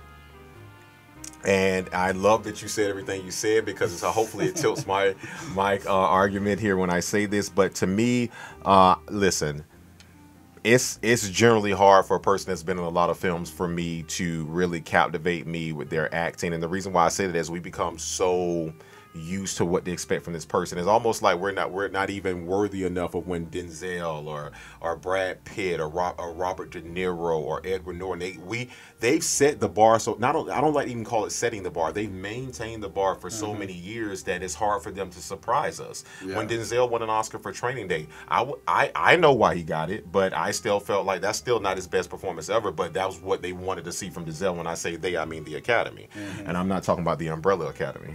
But with that being said, the Cameron Diaz, generally, I'd seen her for years before, of course, starting with The Mask, and years after that, she's played roles. And this is not the first time. Actually, this might have been the first time she did it, but she's done it since then. When she was, if I'm not mistaken, Bad Teacher. Yeah. So, to me, I mentioned this to you earlier, which is why I didn't want to go into it too much.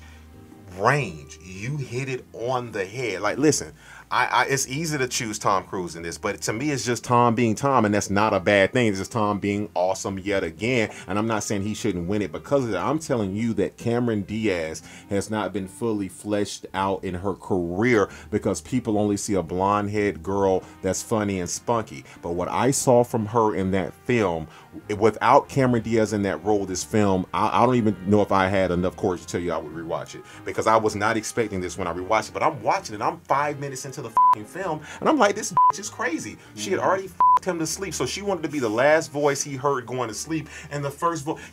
What do they say about subliminal messages? The more you hear something in your sleep, it's in you. She wanted to be a part of him physically, mentally, emotionally. She did her job so good that 150 years into a lucid extended life, she was still him up. Man, Cameron, hey, that's enough, man. Cameron Diaz, to you, sweet, and you deliver one of the top 50 lines for all time. I swallowed your that means something. You dropped a porn line in a non-porn film, and hey, sweetheart, if you're not on this board, I don't know what Dave's thinking, but go ahead, man. I agree with everything you say. And you actually see the deconstruction. It's really interesting because when you first meet her, she is like every character you're used to her playing, and then you watch that deconstruct before your eyes into this troubled person. Yes. And also Tom Cruise, he would have been too easy to put on this list, and really it is. It's Tom Cruise being Tom Cruise, which is just awesome by default. So I don't feel like there's any special kudos warranted there.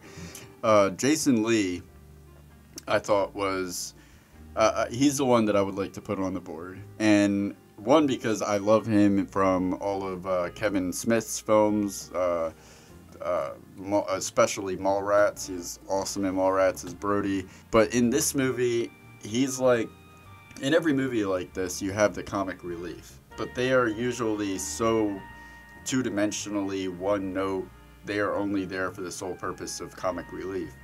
He was this like realistic beacon of lightheartedness, and in a sea of like selfishness and vanity, he was the balance to all that, and he did it in a way that it didn't feel like that was his mechanism in the movie. It felt like a natural character within the story, the way he brought it out, and I just think it worked really well, and he did a great job. And plus, I'm used to seeing him in ridiculous comedies, and to see him still being comedic in this film that's not a comedy. You also saw this, like, you could see that he has the ability to have range, and I thought that was impressive. I was mostly surprised by his role and his portrayal of that character. And then it's just in contrast to David, who's self-consumed, really careless with people, and he supposedly cares about.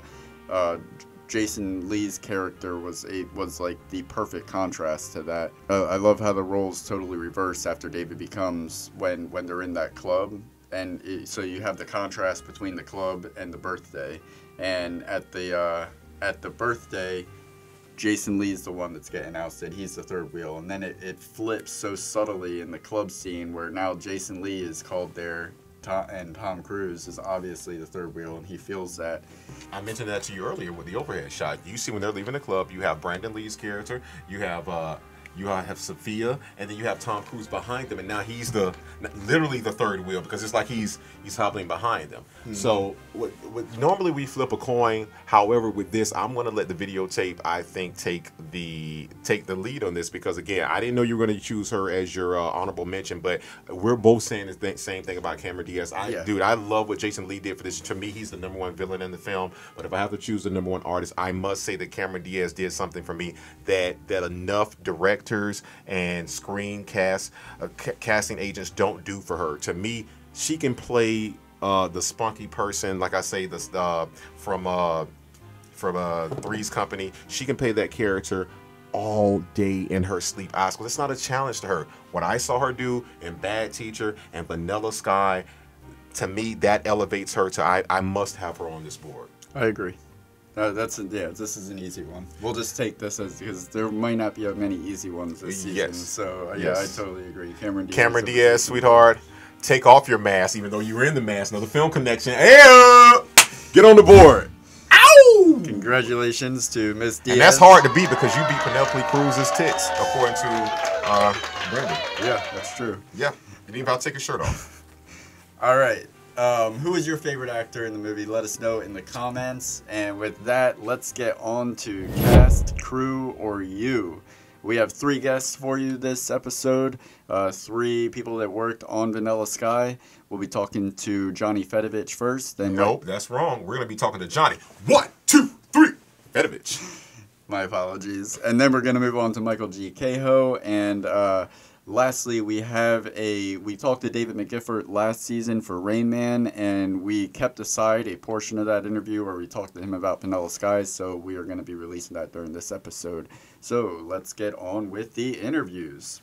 All right, ladies and gentlemen, you are in for a treat today. Our next guest is a drummer on the scene and in reality, sealed in movie history fame by Cameron Crowe as the beat behind Stillwater in the awesome film Almost Famous.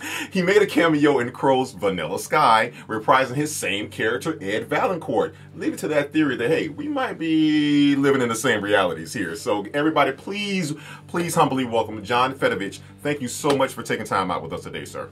Hey guys, thank you. Thanks for having me. No problem. So let me ask you a question. Let's get right into it. You still consider yourself a drummer before an actor, right? Is that the case? Yeah, yes, absolutely.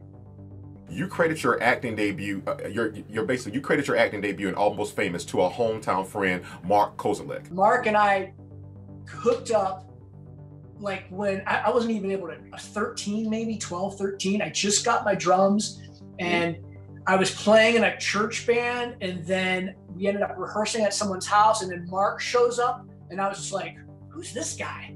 We gotta be this guy's gotta be the guitar player. Because Mark's actually a guitar player, but he was casted as a bass player in the film. And so that was when I first met Mark, and I was like, oh, I'm going to be in a band with him. And then forget about my brother, right? Forget about the band I'm going to have with my brother. So Mark and I started a band together way before the Zooters. So it goes way back. I was going to ask, can you tell us about that audition and what was it like to even, like I say, even landing that part? What was that like? I mean, it has to be like, you're not just, you're landing a part for something you actually do. So that's, I mean, talk about that, man. Yeah. So initially got the audition through Mark because he was casted first. And then I was doing a gig at the Coconut Teaser in LA, and Mark was in town, so I had him come up to the gig. So that was the whole reason. It was his timing, you know. He saw me at this gig, and he was like, "Dude, I think you should audition for this thing that I'm doing. You know, it's a Cameron Crowe film, and I'm gonna give your name to the casting director." I'm like, "What are you talking about? I don't act. I don't know what, you know, what's." So sure enough, a week later, casting director calls me, "Hey, we got your name, and would you be interested in coming out to Los Angeles and auditioning for this film?" And I'm like, yeah. But, you know, back then I didn't even, you know, Cameron Crowe, I know he did this film and I knew he did this other one, but I wasn't really that familiar. And then my girlfriend at the time was like, "Oh my God, it's Cameron Crowe, are you kidding me? Oh my gosh." She was freaking out more than I was. So yeah, so then I flew out to LA. Prior to that, they gave me a small script to you know, read and memorize, which was kind of tough, you know, because I hadn't, you know, memorizing lines and stuff. I had never done that.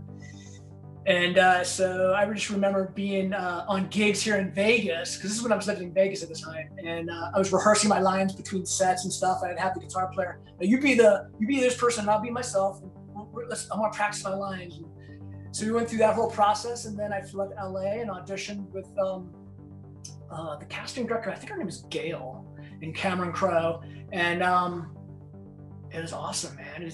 Cameron Crowe is so cool, man. It just really like easy to talk to and relate music stuff to, and of course he has a huge history in the music industry and in journalism, and I was just like, oh man, this is cool. This is so cool. Yeah, and then a year later, and I'm very interested about this because you reprise your role as Ed Valancourt in a cameo in Vanilla Sky, and I'm curious how that conversation went, like how that was pitched to you, because I'm secretly hoping that it clues us in on some kind of theory in the movie, like Cameron Crowe said, "I want this to be in a particular universe," and so like how was that pitched to you? Okay, well, anyway, I don't know if this is gonna either be good or bad for how you think it is. But Cameron called me up and he's like, hey, I'm doing this film with Tom Cruise. Would you mind just, you know, coming down and being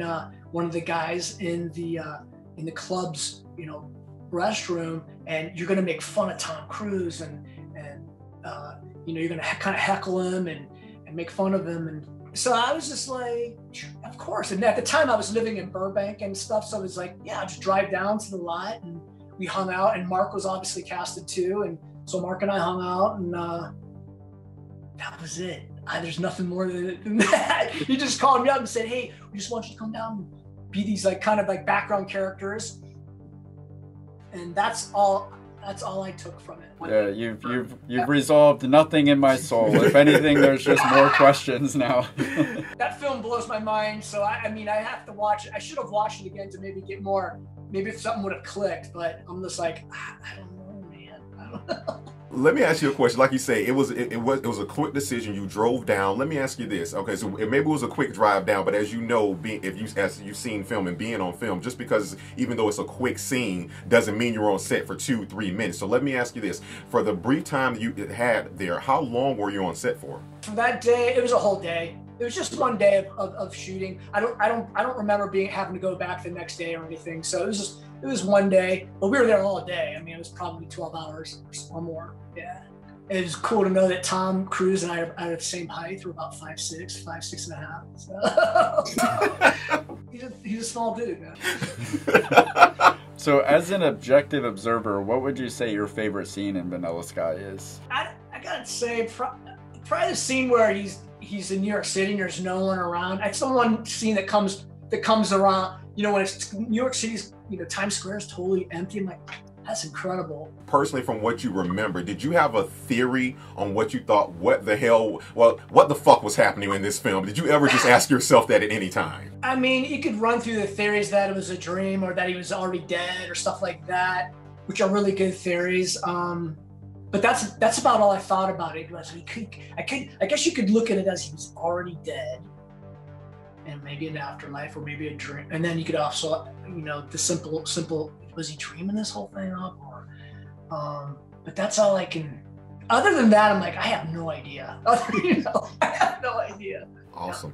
Before we let you go, I did want to say this first. Again, we thank you so much for coming on. But listen, with this pandemic and everybody trying to get back to, as they call it, the new normal, with you being a full-time musician, we know things can change here or there. But let me ask you this: are there any dates coming up that people can look out for, where they can find you, and where else can they find you social media-wise to see the things that you've done and, you know, find out more about you? If you look, you know, you just do the Asia or the Michael Cavanaugh.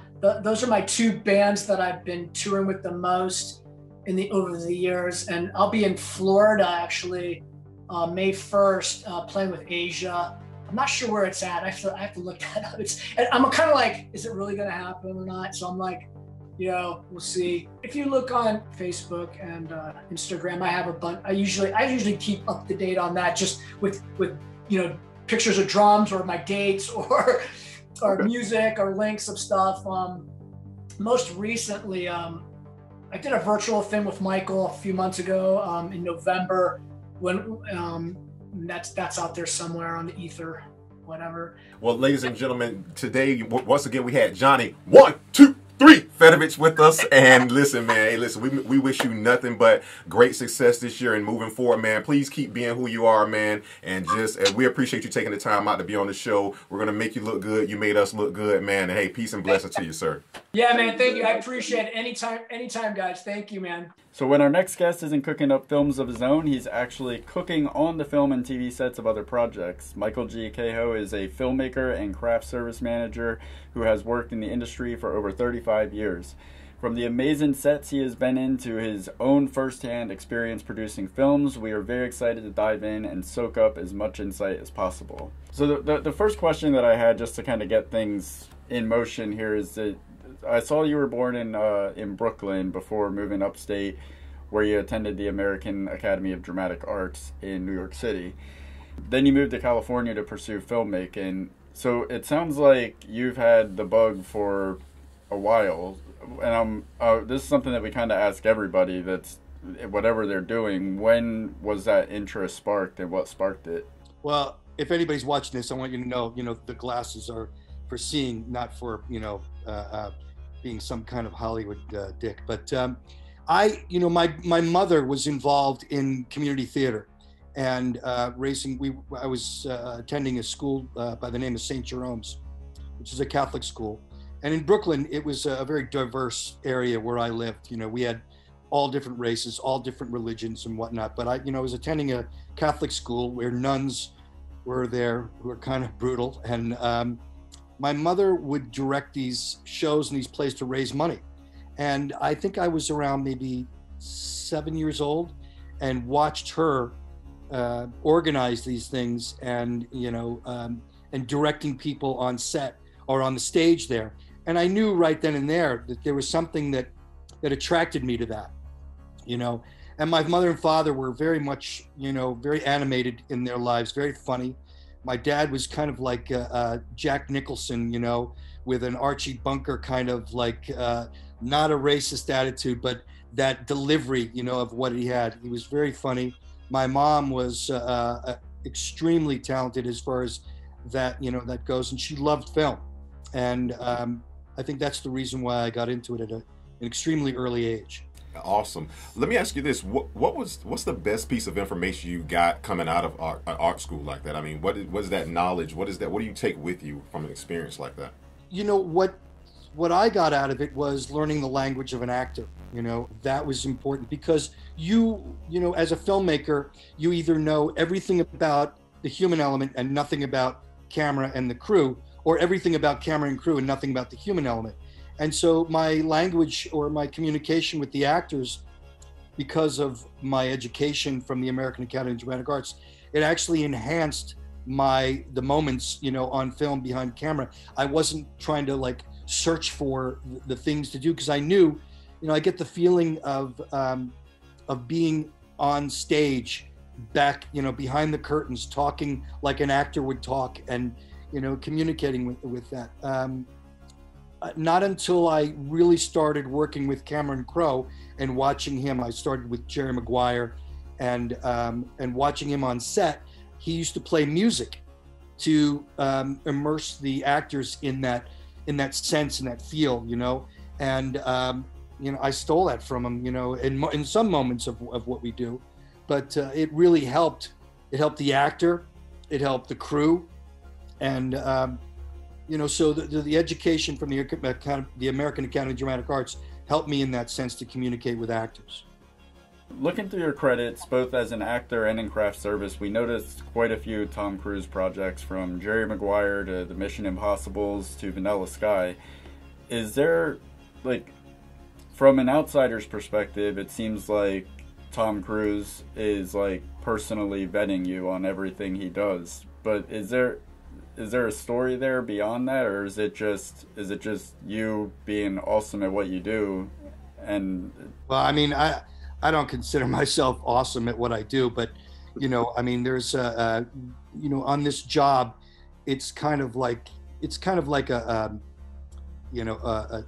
restaurant that they specialize in one thing. So you would go to an Italian restaurant for this, or a Japanese restaurant for that. And that, I think, is what goes on with craft service from these guys. So when I did Jerry Maguire, I got the job through a producer and some friends of mine. And, I guess I did okay. And the producer who was on the next show saw that I worked there. And that's how I ended up going in and doing that. And that's how I ended up working with Cameron Crowe as well. Yeah, I wanted to talk about Vanilla Sky. Of course, that's mainly what this episode is about. The first thing that stood out to me was that the fact that you did the craft service work on the film. That went uncredited, at least in the scrolling credits. But then you also play a chef on screen, which you were credited for. How did that come to be? It was Cameron, and they would say, while I was on the set, and I was always around, I was always watching, Cameron from the sides or whatever, and watching him communicate. And I had been in Jerry Maguire with a small scene with Cuba Gooding and Tom that they put me in. So he knew that I guess I could act, but I didn't go around telling people, hey, I'm an actor, I'm in SAG, I did this, I've done that. It just came out. And so, Cameron said, get Mikey, tell him to come over here. There's a kitchen sequence here. Tom comes in and we'll have him in there. It was, if you blinked, you'd miss, the moment, which is what it is. But it was, that's basically how it happened. It was just that moment. They had things going on and pointed to me and said, go get him, send him to wardrobe. And then, it happened. Is there ever I know there's the degree of professionalism that you have to keep, and it's just so it's kind of normalized where you're on all these sets a lot of the times, but when something like that happens where Cameron Crowe is just can you jump in front of the camera, is there a part of you that's oh God, I'm now in a Cameron Crowe film, just like that, or is it just a normal day at the job, instead of doing this, I'm doing that, no big deal? I think what happens is you have these modes, you shift, and because of my education and everything else, it shifted. I do get that feeling, but it's not until afterwards. So if I'm on set, and they say, hey, can you do this? Yeah, I'll do it. Then I go in, I start thinking about, okay, my acting ability, or what would I do in this, and then taking the direction and finding out what's going on. It's very intimidating when you have to hit your mark. You have to make sure that you're not moving around, because the focus puller is your best friend. If your actors do this, sometimes when they're in a scene, and that's the hardest thing in the world. So with that in mind, I said, okay, I'll do this, I'll do that, and then I make my decisions on it. But I listened to what Cameron had said. After it was over, I would go in and I'd go out and they'd say, you were in that? And I'd say, oh shit, yeah, I was. Yeah. So yeah, the celebration always comes afterwards, but working with actors sometimes is a real treat, and you get, you're awestruck. It did happen to me one time on a movie called Art School Confidential, and Anne Bancroft was there, and I had to say something to her.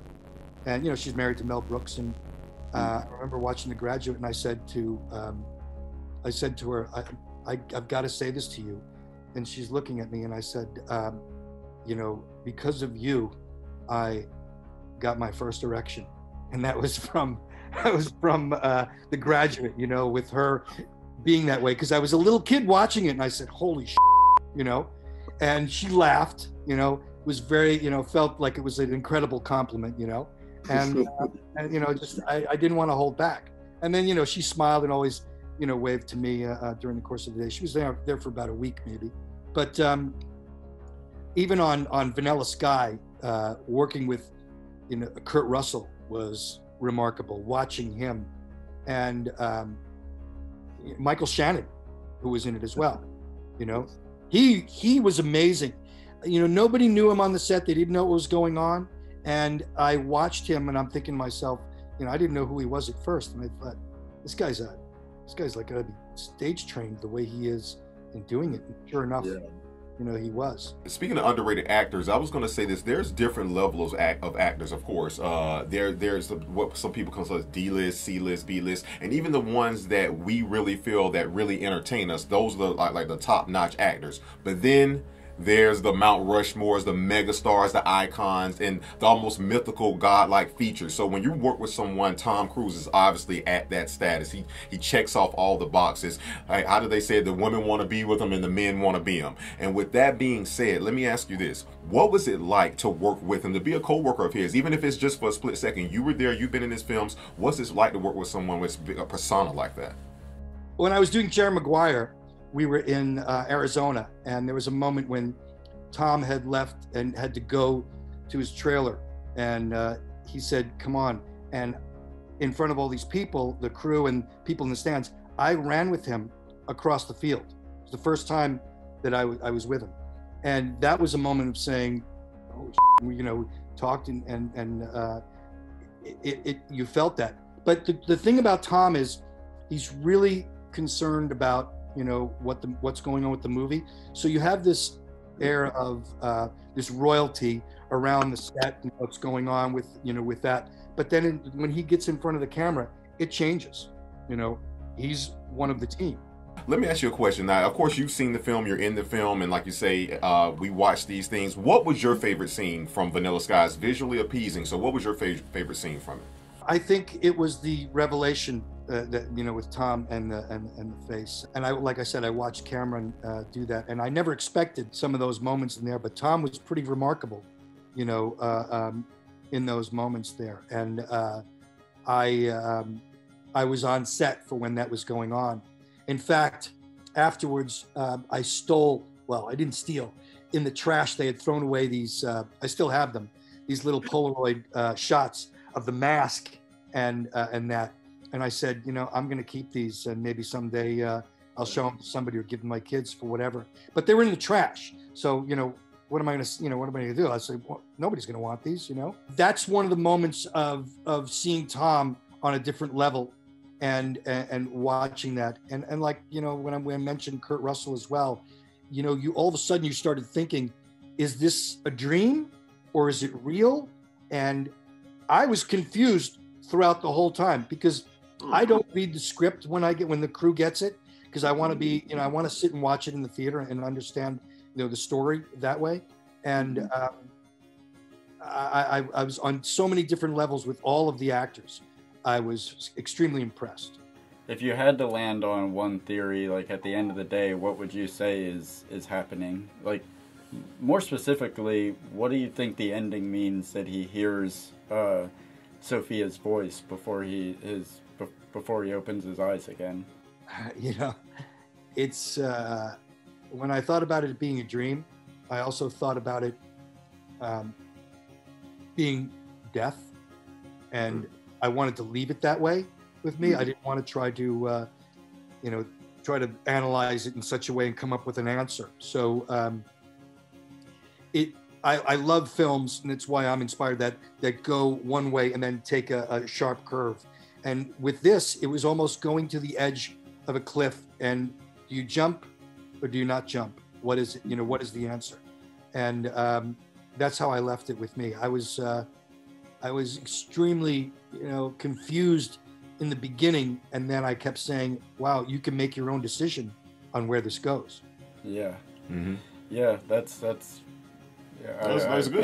We said it this earlier, that if you have to keep discussing it and talking about it, then the film's done its job. That's what film is. Open to interpretation, and we should be able to have those discussions. Right. And everybody does have a different interpretation. What was that set like, man? Because with me and him, we always say when we're doing a film, we want to be on a set where, number one, we hold everybody accountable, but again, we don't like to belittle people or demean people. So we just really like nice sets to where we can get the job done. So what was that set like with all these different people and talents on set? It was a controlled atmosphere when we were ready to go, and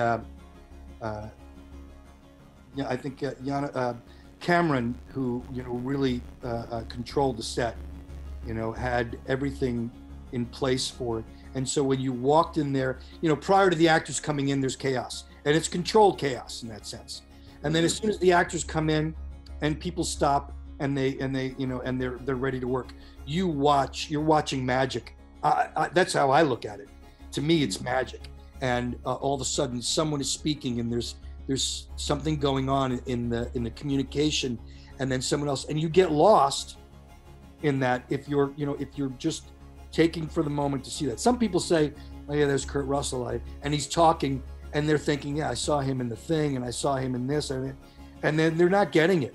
But sometimes what I'll do is I'll watch the set of what was going on, and then I watched Cameron at the monitor, and how he was sometimes, speaking the words that the actor was speaking, whispering it, or, mouthing those words, and then leaning in and watching what was going on, almost as if he knew what he was going to do in the next take to move the camera.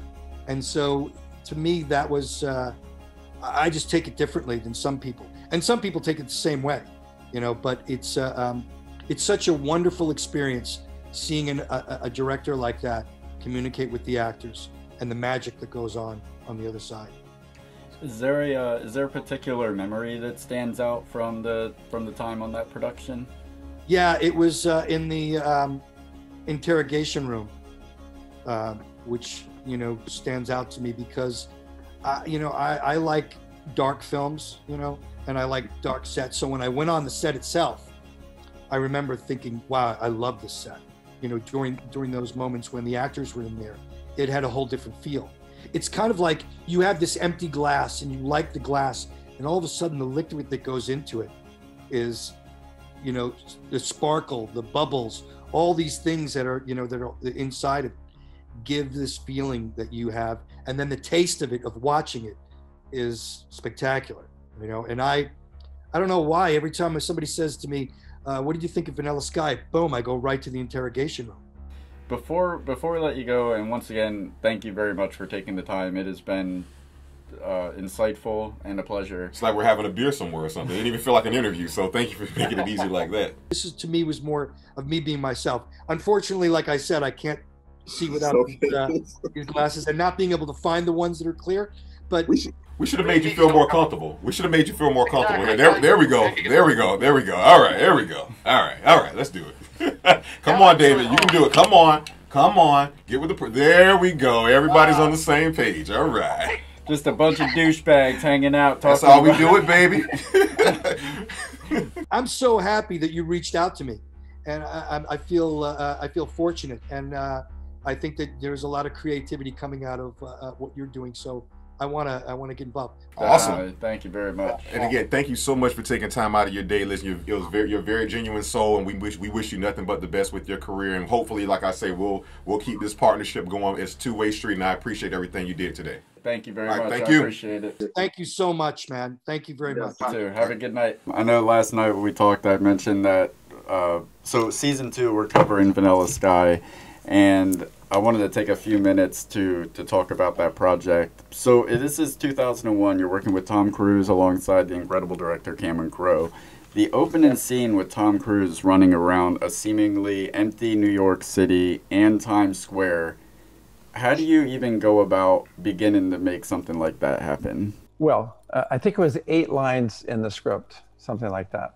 So when I read it first, I said, wow, that is going to be one cool special effects shot. And then I found out what Tom and Cameron wanted, which was a live action shot. So that was the first thing that just completely blew my mind, for obvious reasons. So we hired a specific production manager and a team of people who had to go out to every business in Times Square that was going to be impacted by where we were going to shoot. And they had to sign contracts with them, make deals with them to keep their stores closed, had meetings with the mayor's office and the film office. And we had to figure out how we were going to shut down traffic, how they were going to reroute buses, how we were going to hold up pedestrians. It was a big deal. It took an incredible amount of time by an incredible amount of people.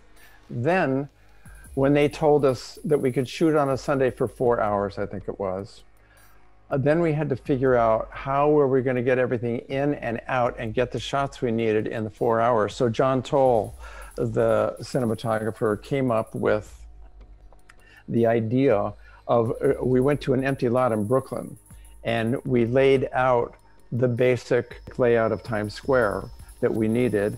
And then we practiced how Tom would come in, where the crane would be, how the guy with the Steadicam would get onto the crane and rise up, and what the other shots would be, and how we would all work the equipment around, and then how we would get it off and on. So that's what it took. I had 100 PAs. I didn't have. Our production team had 100 PAs for that night. They had to. They started clearing the streets at like 2 or 3 in the morning. It was really foggy. A couple of them had the hell scared out of them because people threatened them and stuff. We had coffee bars off to the side of every street just out of shot, where if people had to go somewhere and we were holding them up during the shooting, we'd give them coffee and the PAs would talk to them about what was going on. It was a big deal. Let me ask this: was that the most challenging part of the production, or did something manage to top that, or was there more like a more rewarding moment for you from the production? It was absolutely the most challenging. I mean, the scale of that. I mean, when we shot that thing, honestly, Tarian, there was nothing but pigeons in that shot when we started. There was nobody, not a car, not anything, as far as you could see down like 3 streets. So that was the most challenging. But the other one was the car leaves the Dakota, right, where John Lennon used to live or something, and comes out onto Central Park West and goes south on Central Park West toward Columbus Circle. We had to shoot that too, and we were holding people down in the subways. We were, we blocked traffic off, holding people out on the side streets, holding them down the subways. People get pissed off. They're like, we're not, you can't. And so that was pretty tense. And the dailies didn't look good. We went back the next day and did it again. So, and we knew then what we were dealing with. A lot of times, if you don't know what you're dealing with, it's not so hard. You can just go in and, oh, wow, it's really weird, but thank God it's over. And now we had to go back and we were like, oh, no. So that was weird.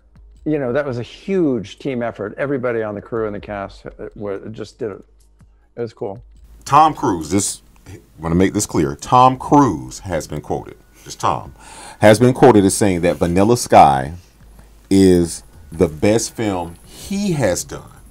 Now, I'm going to ask you, because I've enjoyed this interview, and you're a pretty intelligent guy, and I feel like I know where your heart's at. If you had to choose, just throwing this out there, Tom's not here, nobody's here. If you had to choose between Rain Man and Vanilla Sky, which one, in your expert opinion, would you say is better? As far as Tom Cruise's acting? No. Just if you're going to bed at night, you got your milk and cookies, you just need to wind down. You're just winding down at night. You want to feel good. No, you can't. No. He asked me. He asked me. You can't put it under the pretext of. He gave me a canvas and I'm painting. Let me paint. Yeah, go ahead. This is the last movie you're ever going to see. World's ending. What you watching? Oh my gosh. Well, I'll go with Rain Man, and I'll tell you why. Miami style, baby. No.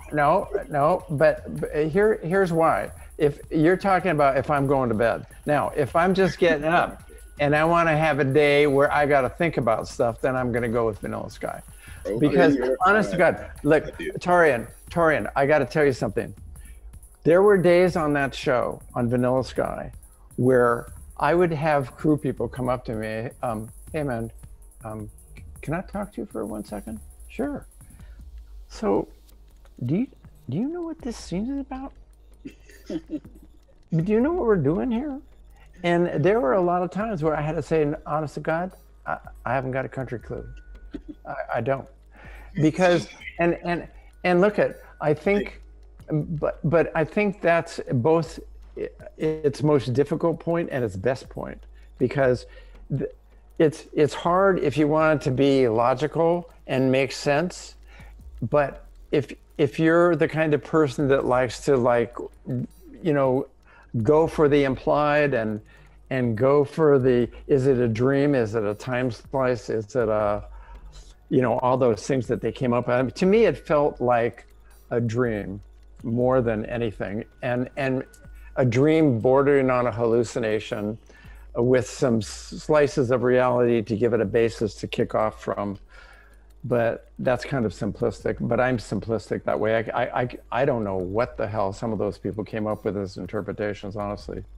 Yeah, I mean, that's that was kind of the answer to my next question about that's one of my favorite things about the movie is that even Cameron Crowe says, however deep you want to go with this, the movie will meet you there.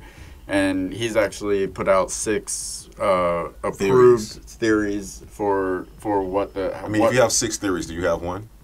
Yes. I'm asking questions. They want to know these things. Yes, he's playing 3-dimensional chess. Okay. Right? Okay. So, yeah. But does a... Actually, you could take that question. Okay, so let me ask you this. Was there a particular scene that, we're still Vanilla Sky here, was there a particular scene for you that stood out as your favorite? And I know we talked about the most difficult scene, but if like you said, if you want to think, and obviously you're a thinking man, if you want to be cerebral, what scene really made you think? I think in the Institute, when they were doing those interviews in the Institute, that's me big time. I was trying to follow it and figure out how that fit into what David was going through, and how did you know, how did these actors come into this? I know they were in another scene, but how does that work with this? I was pretty spun when we were filming that, trying to track how that would fit in. But you know, the thing that I liked about it, I did like its open-endedness. I did like that it was hard to figure out. I worried that people would just blow it off because they couldn't figure it out, right? You know, so why would you make a movie that is so open to interpretation? I'm not, you know, but for me, it was uncomfortable too, because it was hard to figure out. But I think, you know, what I did was I read a whole bunch of different viewpoints of it, and then kind of, okay, that part makes sense, this part makes sense. He nailed that part, that was good. And I kind of did that for myself, and it helped me. But when we were shooting it, I understand, you know, it was confusing. Thank you for that. No, let me just say thank you, because you know what? I don't know. Listen, we've done a lot of interviews this season, but I'm telling you, I'm nominating you for the most honest guest award. Just thank you so much for that. That's making me. I'm going to watch it. I'm going to watch it 2 more times now because you were just so honest. I'm going to give it 2 more watches. All right. Thank you very much to our guests, David McGiffert, Michael KEHOE, Johnny 123 Fedevich. Yes. And with that being said, let's get on to Room for Improvement. And with that said, David, I know I said I was going to let you go first. However, well, before you go, look what I have for Room for Improvement. FG. That's just a placeholder for before I put my thoughts. But I do have something. Oh, I didn't think you did. I didn't, but I got okay. it now. Okay, so I'll just go first real quick. For me, room for improvements on this, there are clearly a lot of areas that could have been improved on. Generally, when you're doing a film, you want your film to age well, and if your film doesn't age well, that can be due to graphics that's outside of your control, but storyline, things of that nature. But for me, if I were to make any improvements on this film,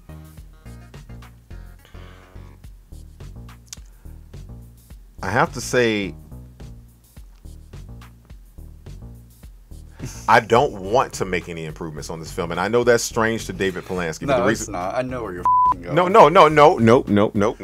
I don't want to make any improvements on this film because I still feel as if a director, a writer should be allowed to still tell their story without the studio execs. It's more so of a fight against studio execs saying what can and cannot be done. One of the things I respected about this film was that when we were doing our research, which we do, is that the director, Cameron Crowe, who was unavailable to make it to us, he is scheduling conflicts, things of that nature, but one of the things I respected was that the studio execs came down on him and said, after 9/11, we want you to remove these Twin Towers out of it. And I said, he said the same thing I would have said, which was hell no if I'd had the chance to say that, because it's not that I'm being disrespectful, but it still reserves a time when they were there now. Mm-hmm. So if they were there, I want to be I've worked too hard in my life that I want to be the last film that was allowed to use the Twin Towers. After that, everybody has to digitally remove them. But furthermore into the film, the reason why I don't want to change it, because at the end of the day, when I originally watched this film, it did disturb me immensely. But as I've grown as an artist since then, and I will at least say this, is that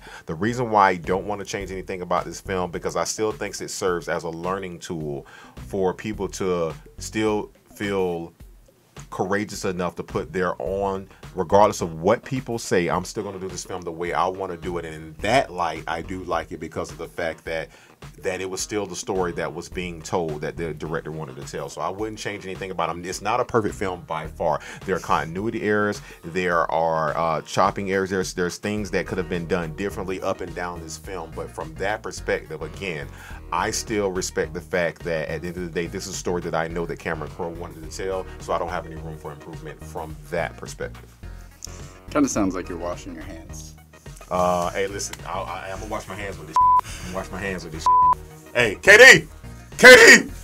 If I could change one thing, it would be that elevator scene at the end when they pretty much just break it all down for the dummies. Like that whole scene up where tech support is just over explaining everything. Like, yes, this is what happened. This is the moment you chose your splice. This is when you died. I feel like that could have all been conveyed in a way without the without so much Explaining. Yeah, just take out the dialogue. You are all over the fucking place, dude. Even from season 1 to season 9, you do this every episode. No, the one thing you always have a problem with anytime you want to change something about the film, it's always the ending. You didn't like the ending in Rounders because that's the most important part. Stick the But landing. no, because whether they wrap it up too much or don't wrap it up enough, you're never satisfied. Oh, I am satisfied. Well, you'll meet my satisfaction with an ending when we cover No Country for Old Men later this season. Okay. But yeah, just have that for an alternate version where you can click commentary on if you're a dum-dum and you want it all just this is what happened. I don't want this is what happened. Not with a movie like Vanilla Sky. With a movie like Vanilla Sky, I want to be left to my own devices. Explain less, show me more. Okay. All right. Well, hey, guys, that's room for improvement. I'm pretty sure he thought it was going to be filled with a lot more. But hey, David, tell us about the next segment, and it's called Given. In this segment, we have 5 middle fingers that we can give to a film depending on how much we with it.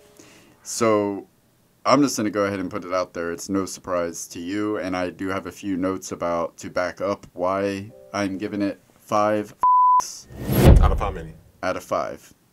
Because to me, this is the perfect film experience. And everything that Cameron Crowe set out to do, he did exactly.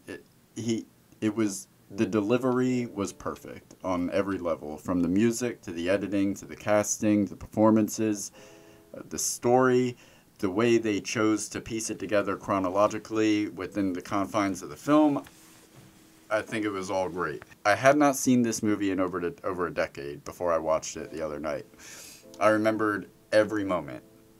I realized that as I was watching, I knew exactly what was coming. I could anticipate the visuals. I could hear the music that was about to play. I could feel the emotion that it was about to bring me to. So at least for me, this movie struck an emotional chord that stuck with me for over a decade in a part of my memory that just stays, where I have forgotten the most important shit between then and now. But Vanilla Sky, I could see it all in my mind's eye, even if I didn't watch it the night before. The other thing I wanted to say is that you can't watch this movie like a linear story from a reliable narrator. You have to come into this movie appreciating it like an emotional parable. It's a parable about ego, life, relationships, karma. You have to take it in like a dream. It's just an experience. It's not A, B, C done. It's just what emotions am I getting from this? What messages can I pull from this? And those are the things to appreciate it for. And then it's just a bonus that it is backed by an amazing soundtrack. Not only is it a fantastic collection of songs, but all the songs Cameron Crowe used strategically to have meaning in their timing and placement in the movie. I don't think it gets enough credit for not just the songs it was used, but how the songs were used. If you're taking a course on how to score or how to put music to a film, I think this is the perfect example for how to do that the most effectively, almost to a fault, because the music almost takes over the film. When and Brandon brought it up how they keep calling back the fear of heights. I think that was I enjoyed that aspect of it. Like in the beginning of it, when he's standing on the edge of the table, that was like a visual foreshadowing of how he was going to. I mean, he could have already been on the edge of the building at that point. I thought that was awesome. And McCabe, he says, "Let's continue. Time is not our friend." This is just something that I loved. Another Tom Cruise being Tom Cruise. After he says time is not our friend, David does this weird Joker interpretive dance before he jumps up and grabs the bars and just shakes them. And there's no where did that come from? Tom Cruise. Exactly. and the fact that it was left in and they got the reaction shot of Kurt Russell. And the security guard. The cop's like, are we in rewrites? I'm like, you know what? Yeah, cool. I like it. What I like about this is that it feels like on the surface, it feels like your typical like Hollywood blockbuster romance drama, just if on the surface level. But it does this crazy thing where while it's looking like that on the surface, if you go beneath the surface, there's so much subtlety waiting there for those that dare to scratch. Like, the range of the movie itself, I thought was impressive. For me, what really made this a 5 movie is it is a deep emotional journey. You are on the ride from David Ames' perspective. The movie manages to make you feel what he is going through and to literally go through it with him. Especially when he becomes disfigured, you feel that desperation. You long for, like, Tom Cruise doesn't look good. What is wrong with the world? Like, everything feels off. When he's having a good day after he's disfigured, he starts, like, getting his life back in order. You feel that too. You're like, okay, we can live with this face. We can make this work. Look at it. We're making it work. Like, it's all steered by his energy, by how he's feeling about what's going on. We're on that ride up and down with him, and it makes total sense when at the end tech support explains that this is all in his head, and we are the panel of observers that are just monitoring this. So it's an amazing movie. Okay.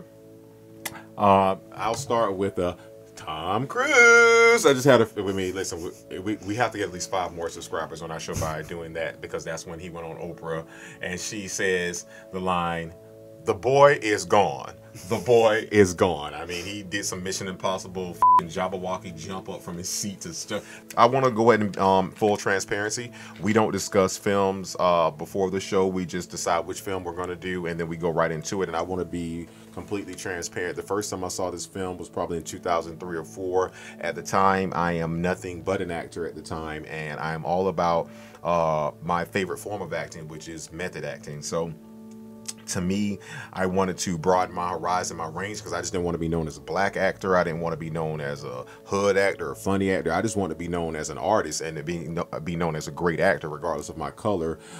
So I started venturing out to watch other films, like of people I knew. I didn't know how to watch other films first, so I started watching films that I like. Well, this is not an action movie. Why Tom Cruise be in it? Which led me down the rabbit hole, which I chose somebody very good, because that introduces so many things from Scientology to this, that, and the other. And if you notice throughout the film, one of the things that I noticed, they kept mentioning seeing you in another life, and they kept mentioning cats. And if you don't know, this is an Egyptian type of Egyptian folklore that they use cats when they mummify people. That's a passage into another life. So that's one of the other things I saw about the film that I really liked. But I'll say this, the first time I saw this film, Thanksgiving wasn't around, and neither was TTFT show, but I had gave this film negative 55,000 because of the fact that to me this was a shit show of a project. It was a waste of Tom Cruise's time. It was a waste of, I just thought Cameron Diaz was trying to venture out into something she had no idea what she was doing. I didn't know who Tilda Swinton was. I didn't know Johnny Galecki was in this. I didn't know My Name Was Earl was going to be invented. Like, I knew none of these things were happening. And so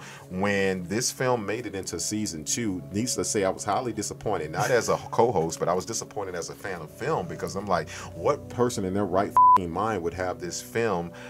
Like, this must be a joke. It's like the Russia election. This shit get hacked, but the truth was the truth. We monitor the results. And with that being said, I have a duty and I have a job to this show to always be 100% honest about what I feel, what I've seen, and what I've done. And I must be completely honest with you. It pains the out of me to say this, but if I went from negative 55,000 to, I give this film 3.5. This is actually a good film, and I don't know where the world is going. I'm not saying this for subscribers. I'm not saying this for satire. I'm not saying this for, he hasn't paid me to say this. I literally must be delirious in the world I live in now. I must be at life extension. But I can't contain the smile. Yeah, I bet. And I can't put one on my face. But you have to understand, there's a couple of ways that a film can affect you. I went back into this film and I promised him before I rewatched it, said, listen, dude, as your friend, I'll go back and rewatch this, and I'm not going to have any negative and adaptations or anything. And I said, you know what, there's no way I can watch this film sober. And then, you know what, I did? I actually went back and watched it sober. Oh, wow. Which is the second time. I've never seen this film under the influence. So, but I will say this. I had such low expectations of this film going back into it that I started watching it and I'm like, I see why I didn't like it the first time. I didn't like it the first time because I wasn't willing to accept, like you said, I wanted A, B, C, D, and that's truly what it was. I wanted A, B, C done. I didn't want you to make. I had yet to get into the likes of Shutter Island. Mm-hmm. I hadn't dove into the Tarantino films of everything doesn't happen in order, but you can still I didn't know why I knew films weren't shot in order, but I wanted them to be shown in order. I wanted to be led. I want you to tell me. I wanted that true elevator pitch of, like you said, the scene you hated at the end. Mm-hmm. So with that being said, I will say this is not a great movie. It's not a great movie to me, but what it is that it gets a bad beat. It does get a bad rep, and I was a part of that bad rep for years, and I'm not going to be a part of it anymore. I'm not saying that it's going to be, if I was at an island, I'd take it with me. I'm not saying that, but what I am saying is this, that Cameron Diaz did such a good job, and then to go back and see that the people that they had in the film, from Tila Sweden, from Johnny Galecki, from Jason Lee, like you're seeing all these names, and I'm like, what the f? They were all in this? That's really when I started paying attention. Like, there's no way all these people I follow and watch, from Dr. Strange to Roseanne to Big Bang Theory to My Name is Earl, there's no way these people all in this movie sucked. So I went back and I watched it again, and I gotta say, you know what? It didn't feel like 2 hours. I was waiting to figure out which part was I so pissed off about. And then it brought me back to the first time I watched it. The first time I watched this movie, I was so pissed off because I was waiting for that big payoff at the end. But had I noticed, the payoff is what you call a slow burn. Dopamine had been happening. I could see why that would be frustrating if you're going into it with those expectations. Like, all right, so my goal for watching this movie is, why is he in jail? Did he really do it? And then you come to find out, like, he didn't do anything. There is no jail. Go on, baby, with Ben Affleck. So you go into it with that, like, and again, like, you have to remember, I'm just an actor. I was not a writer at the time. I wasn't a director at the time. I wasn't an editor at the time. I wasn't doing any of those things. This is me and my what I would like to call my craft adolescence. I was only just an awesome actor. Out of the womb, I was that. But film is not just acting. Mm-hmm. And so this film, I think, teaches people to understand, once you're ready, not to say that, oh man, you just didn't understand, you got to get deeper. No, certain films go below the surface, and when they do, they have a responsibility to be true to themselves, and this film did that. And so I have to give this film 3.5, and I know he thought that would never happen. I know you're marking down this date in history in time, but 3.5 Vanilla Sky, guys. Hey, listen, I'm sorry. I was the leader in the clubhouse for this. But with that being said, there are a few films that have been moved up. District 51 or District 9, whatever it was, you're number 2. Oh, and number 1 in my hearts and always will be, nobody will ever change my mind, Cloverfield, you're still the worst movie of all time. Before we get out of Thanksgiving, in this season, we're going to not just give you our opinion, but Rotten Tomatoes, this is what the world is saying. It holds a 42% average with critics and a 72% average audience score. Roger Ebert gave Vanilla Sky 3 out of 4 stars, and Richard Roper ranked it the second best film of 2001, his number 1 being Memento, which I would have to agree with. What did you think of the film? I know that, you just look at the reviews. This is something that divides people across the board. So let us know in the comments what your thoughts are, why you loved it. You're talking about the 7 Dwarfs? Yeah. Which I still love the fact that you called him Sleepy. Or not Sleepy, but Sleeping Snow White. Snow White. Yeah, yes. The one who falls asleep. Yes. Does she? Yes, Snow White and the 7 Dwarfs, yes. Okay. Yeah, they just call it Sleeping Beauty, though. All right, it is time for coming attractions. This is probably the most important coming attractions of the season, because this is when we get to unveil the movies that we'll be covering this season. As you know, at the end of season 1, we chose 50 movies for you guys to choose from to decide what films we're going to be talking about this season. Thank you for everyone that took the time to participate in the poll. Let's unveil how that translated into our season 2 lineup. So we gave ourselves 2 episodes reserved for films yet to be released. So we have 11 episodes this season. We took 2 away for current films. Those 2 films are going to be a documentary called The Reunited States, releasing on February 9th. And we'll be doing a special extended episode on Coming to America and Coming to America when that releases on March 5th. We also started off with Vanilla Sky, so that left 8 spots for you guys to choose what those are going to be filled with. And based on the votes, that goes as such. Number 8 was A Time to Kill with 13 votes. Number 7 was No Country for Old Men with 15. Lean on Me with 15. Death to Smoochie with 15. Tropic Thunder with 16 votes. Number 3 is Big Lebowski with 17 votes. Number 2 was Django Unchained with 18 votes. And the number 1, very surprising, I mean, not surprising, but also surprising at the same time, was The Goonies with 20 votes. Which lets you know there is no comprehensive breakdown anywhere on the internets of The Goonies, which is sad after all these years. So and this us to do it, right? This is, I mean, I'm glad. I'm not mad about it. Right. I was just surprised that of all the movies, that one, there was just... Hey, man, are you ready? I'll be doing a truffle shuffle on that episode. It was the Rudy. I'm doing a truffle shuffle on that episode. Oh, please do. I will. This is where we're going to piss people off with disturbing the sanctity of the elections process. But we here... Are you going to storm the film capital?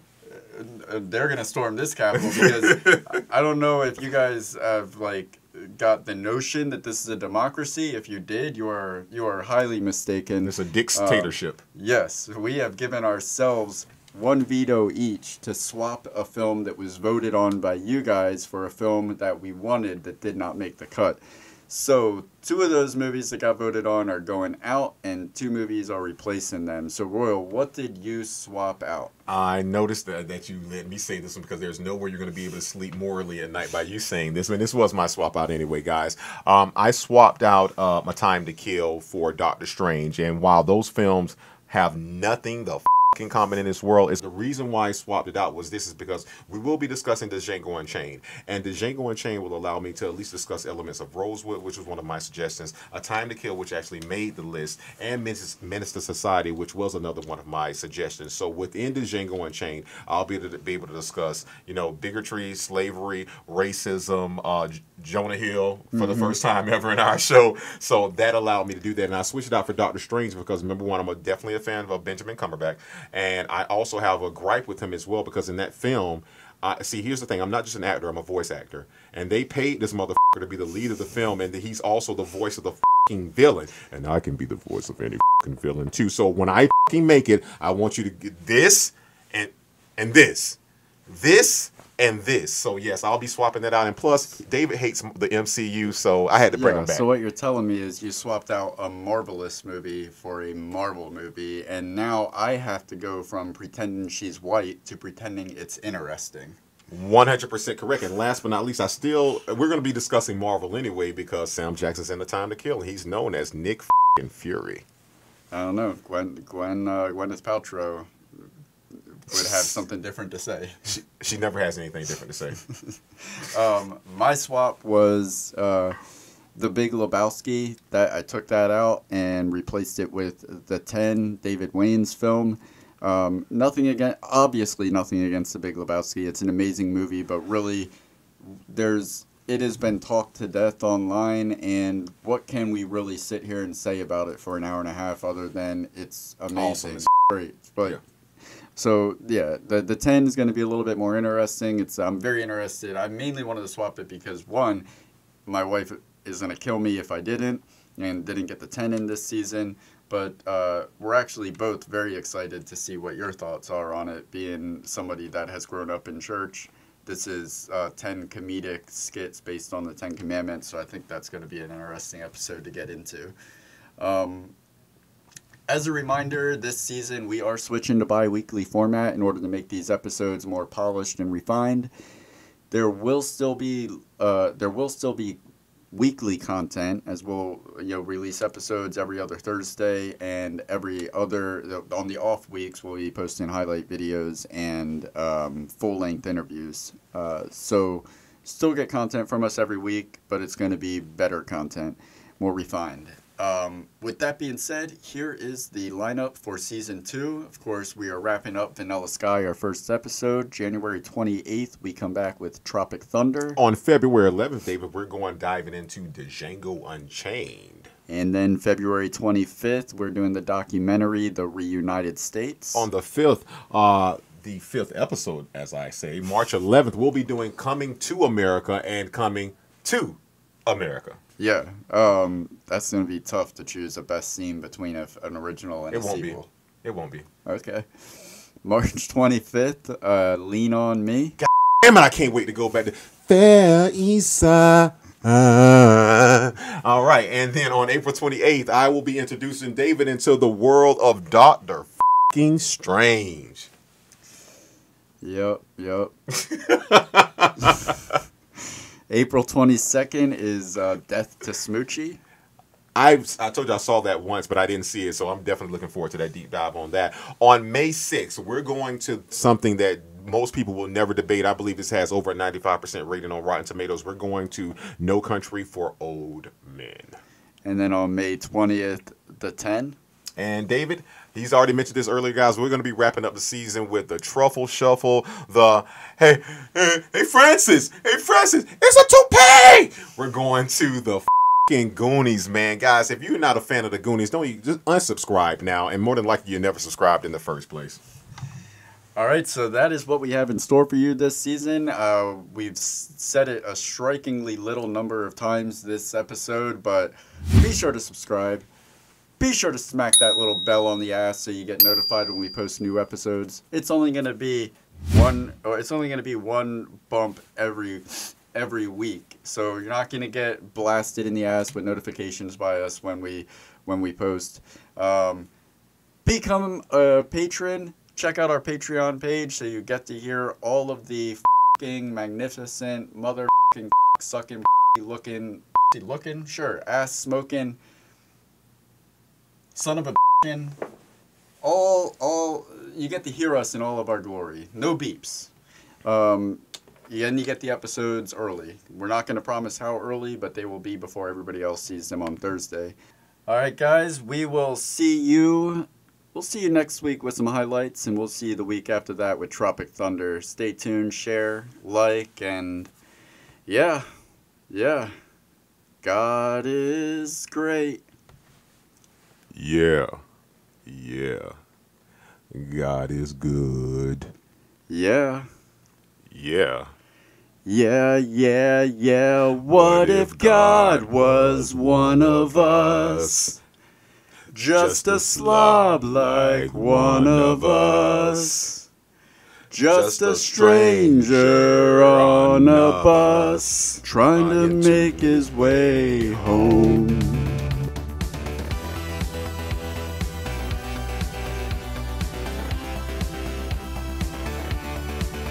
Why don't you subscribe? It'll last longer.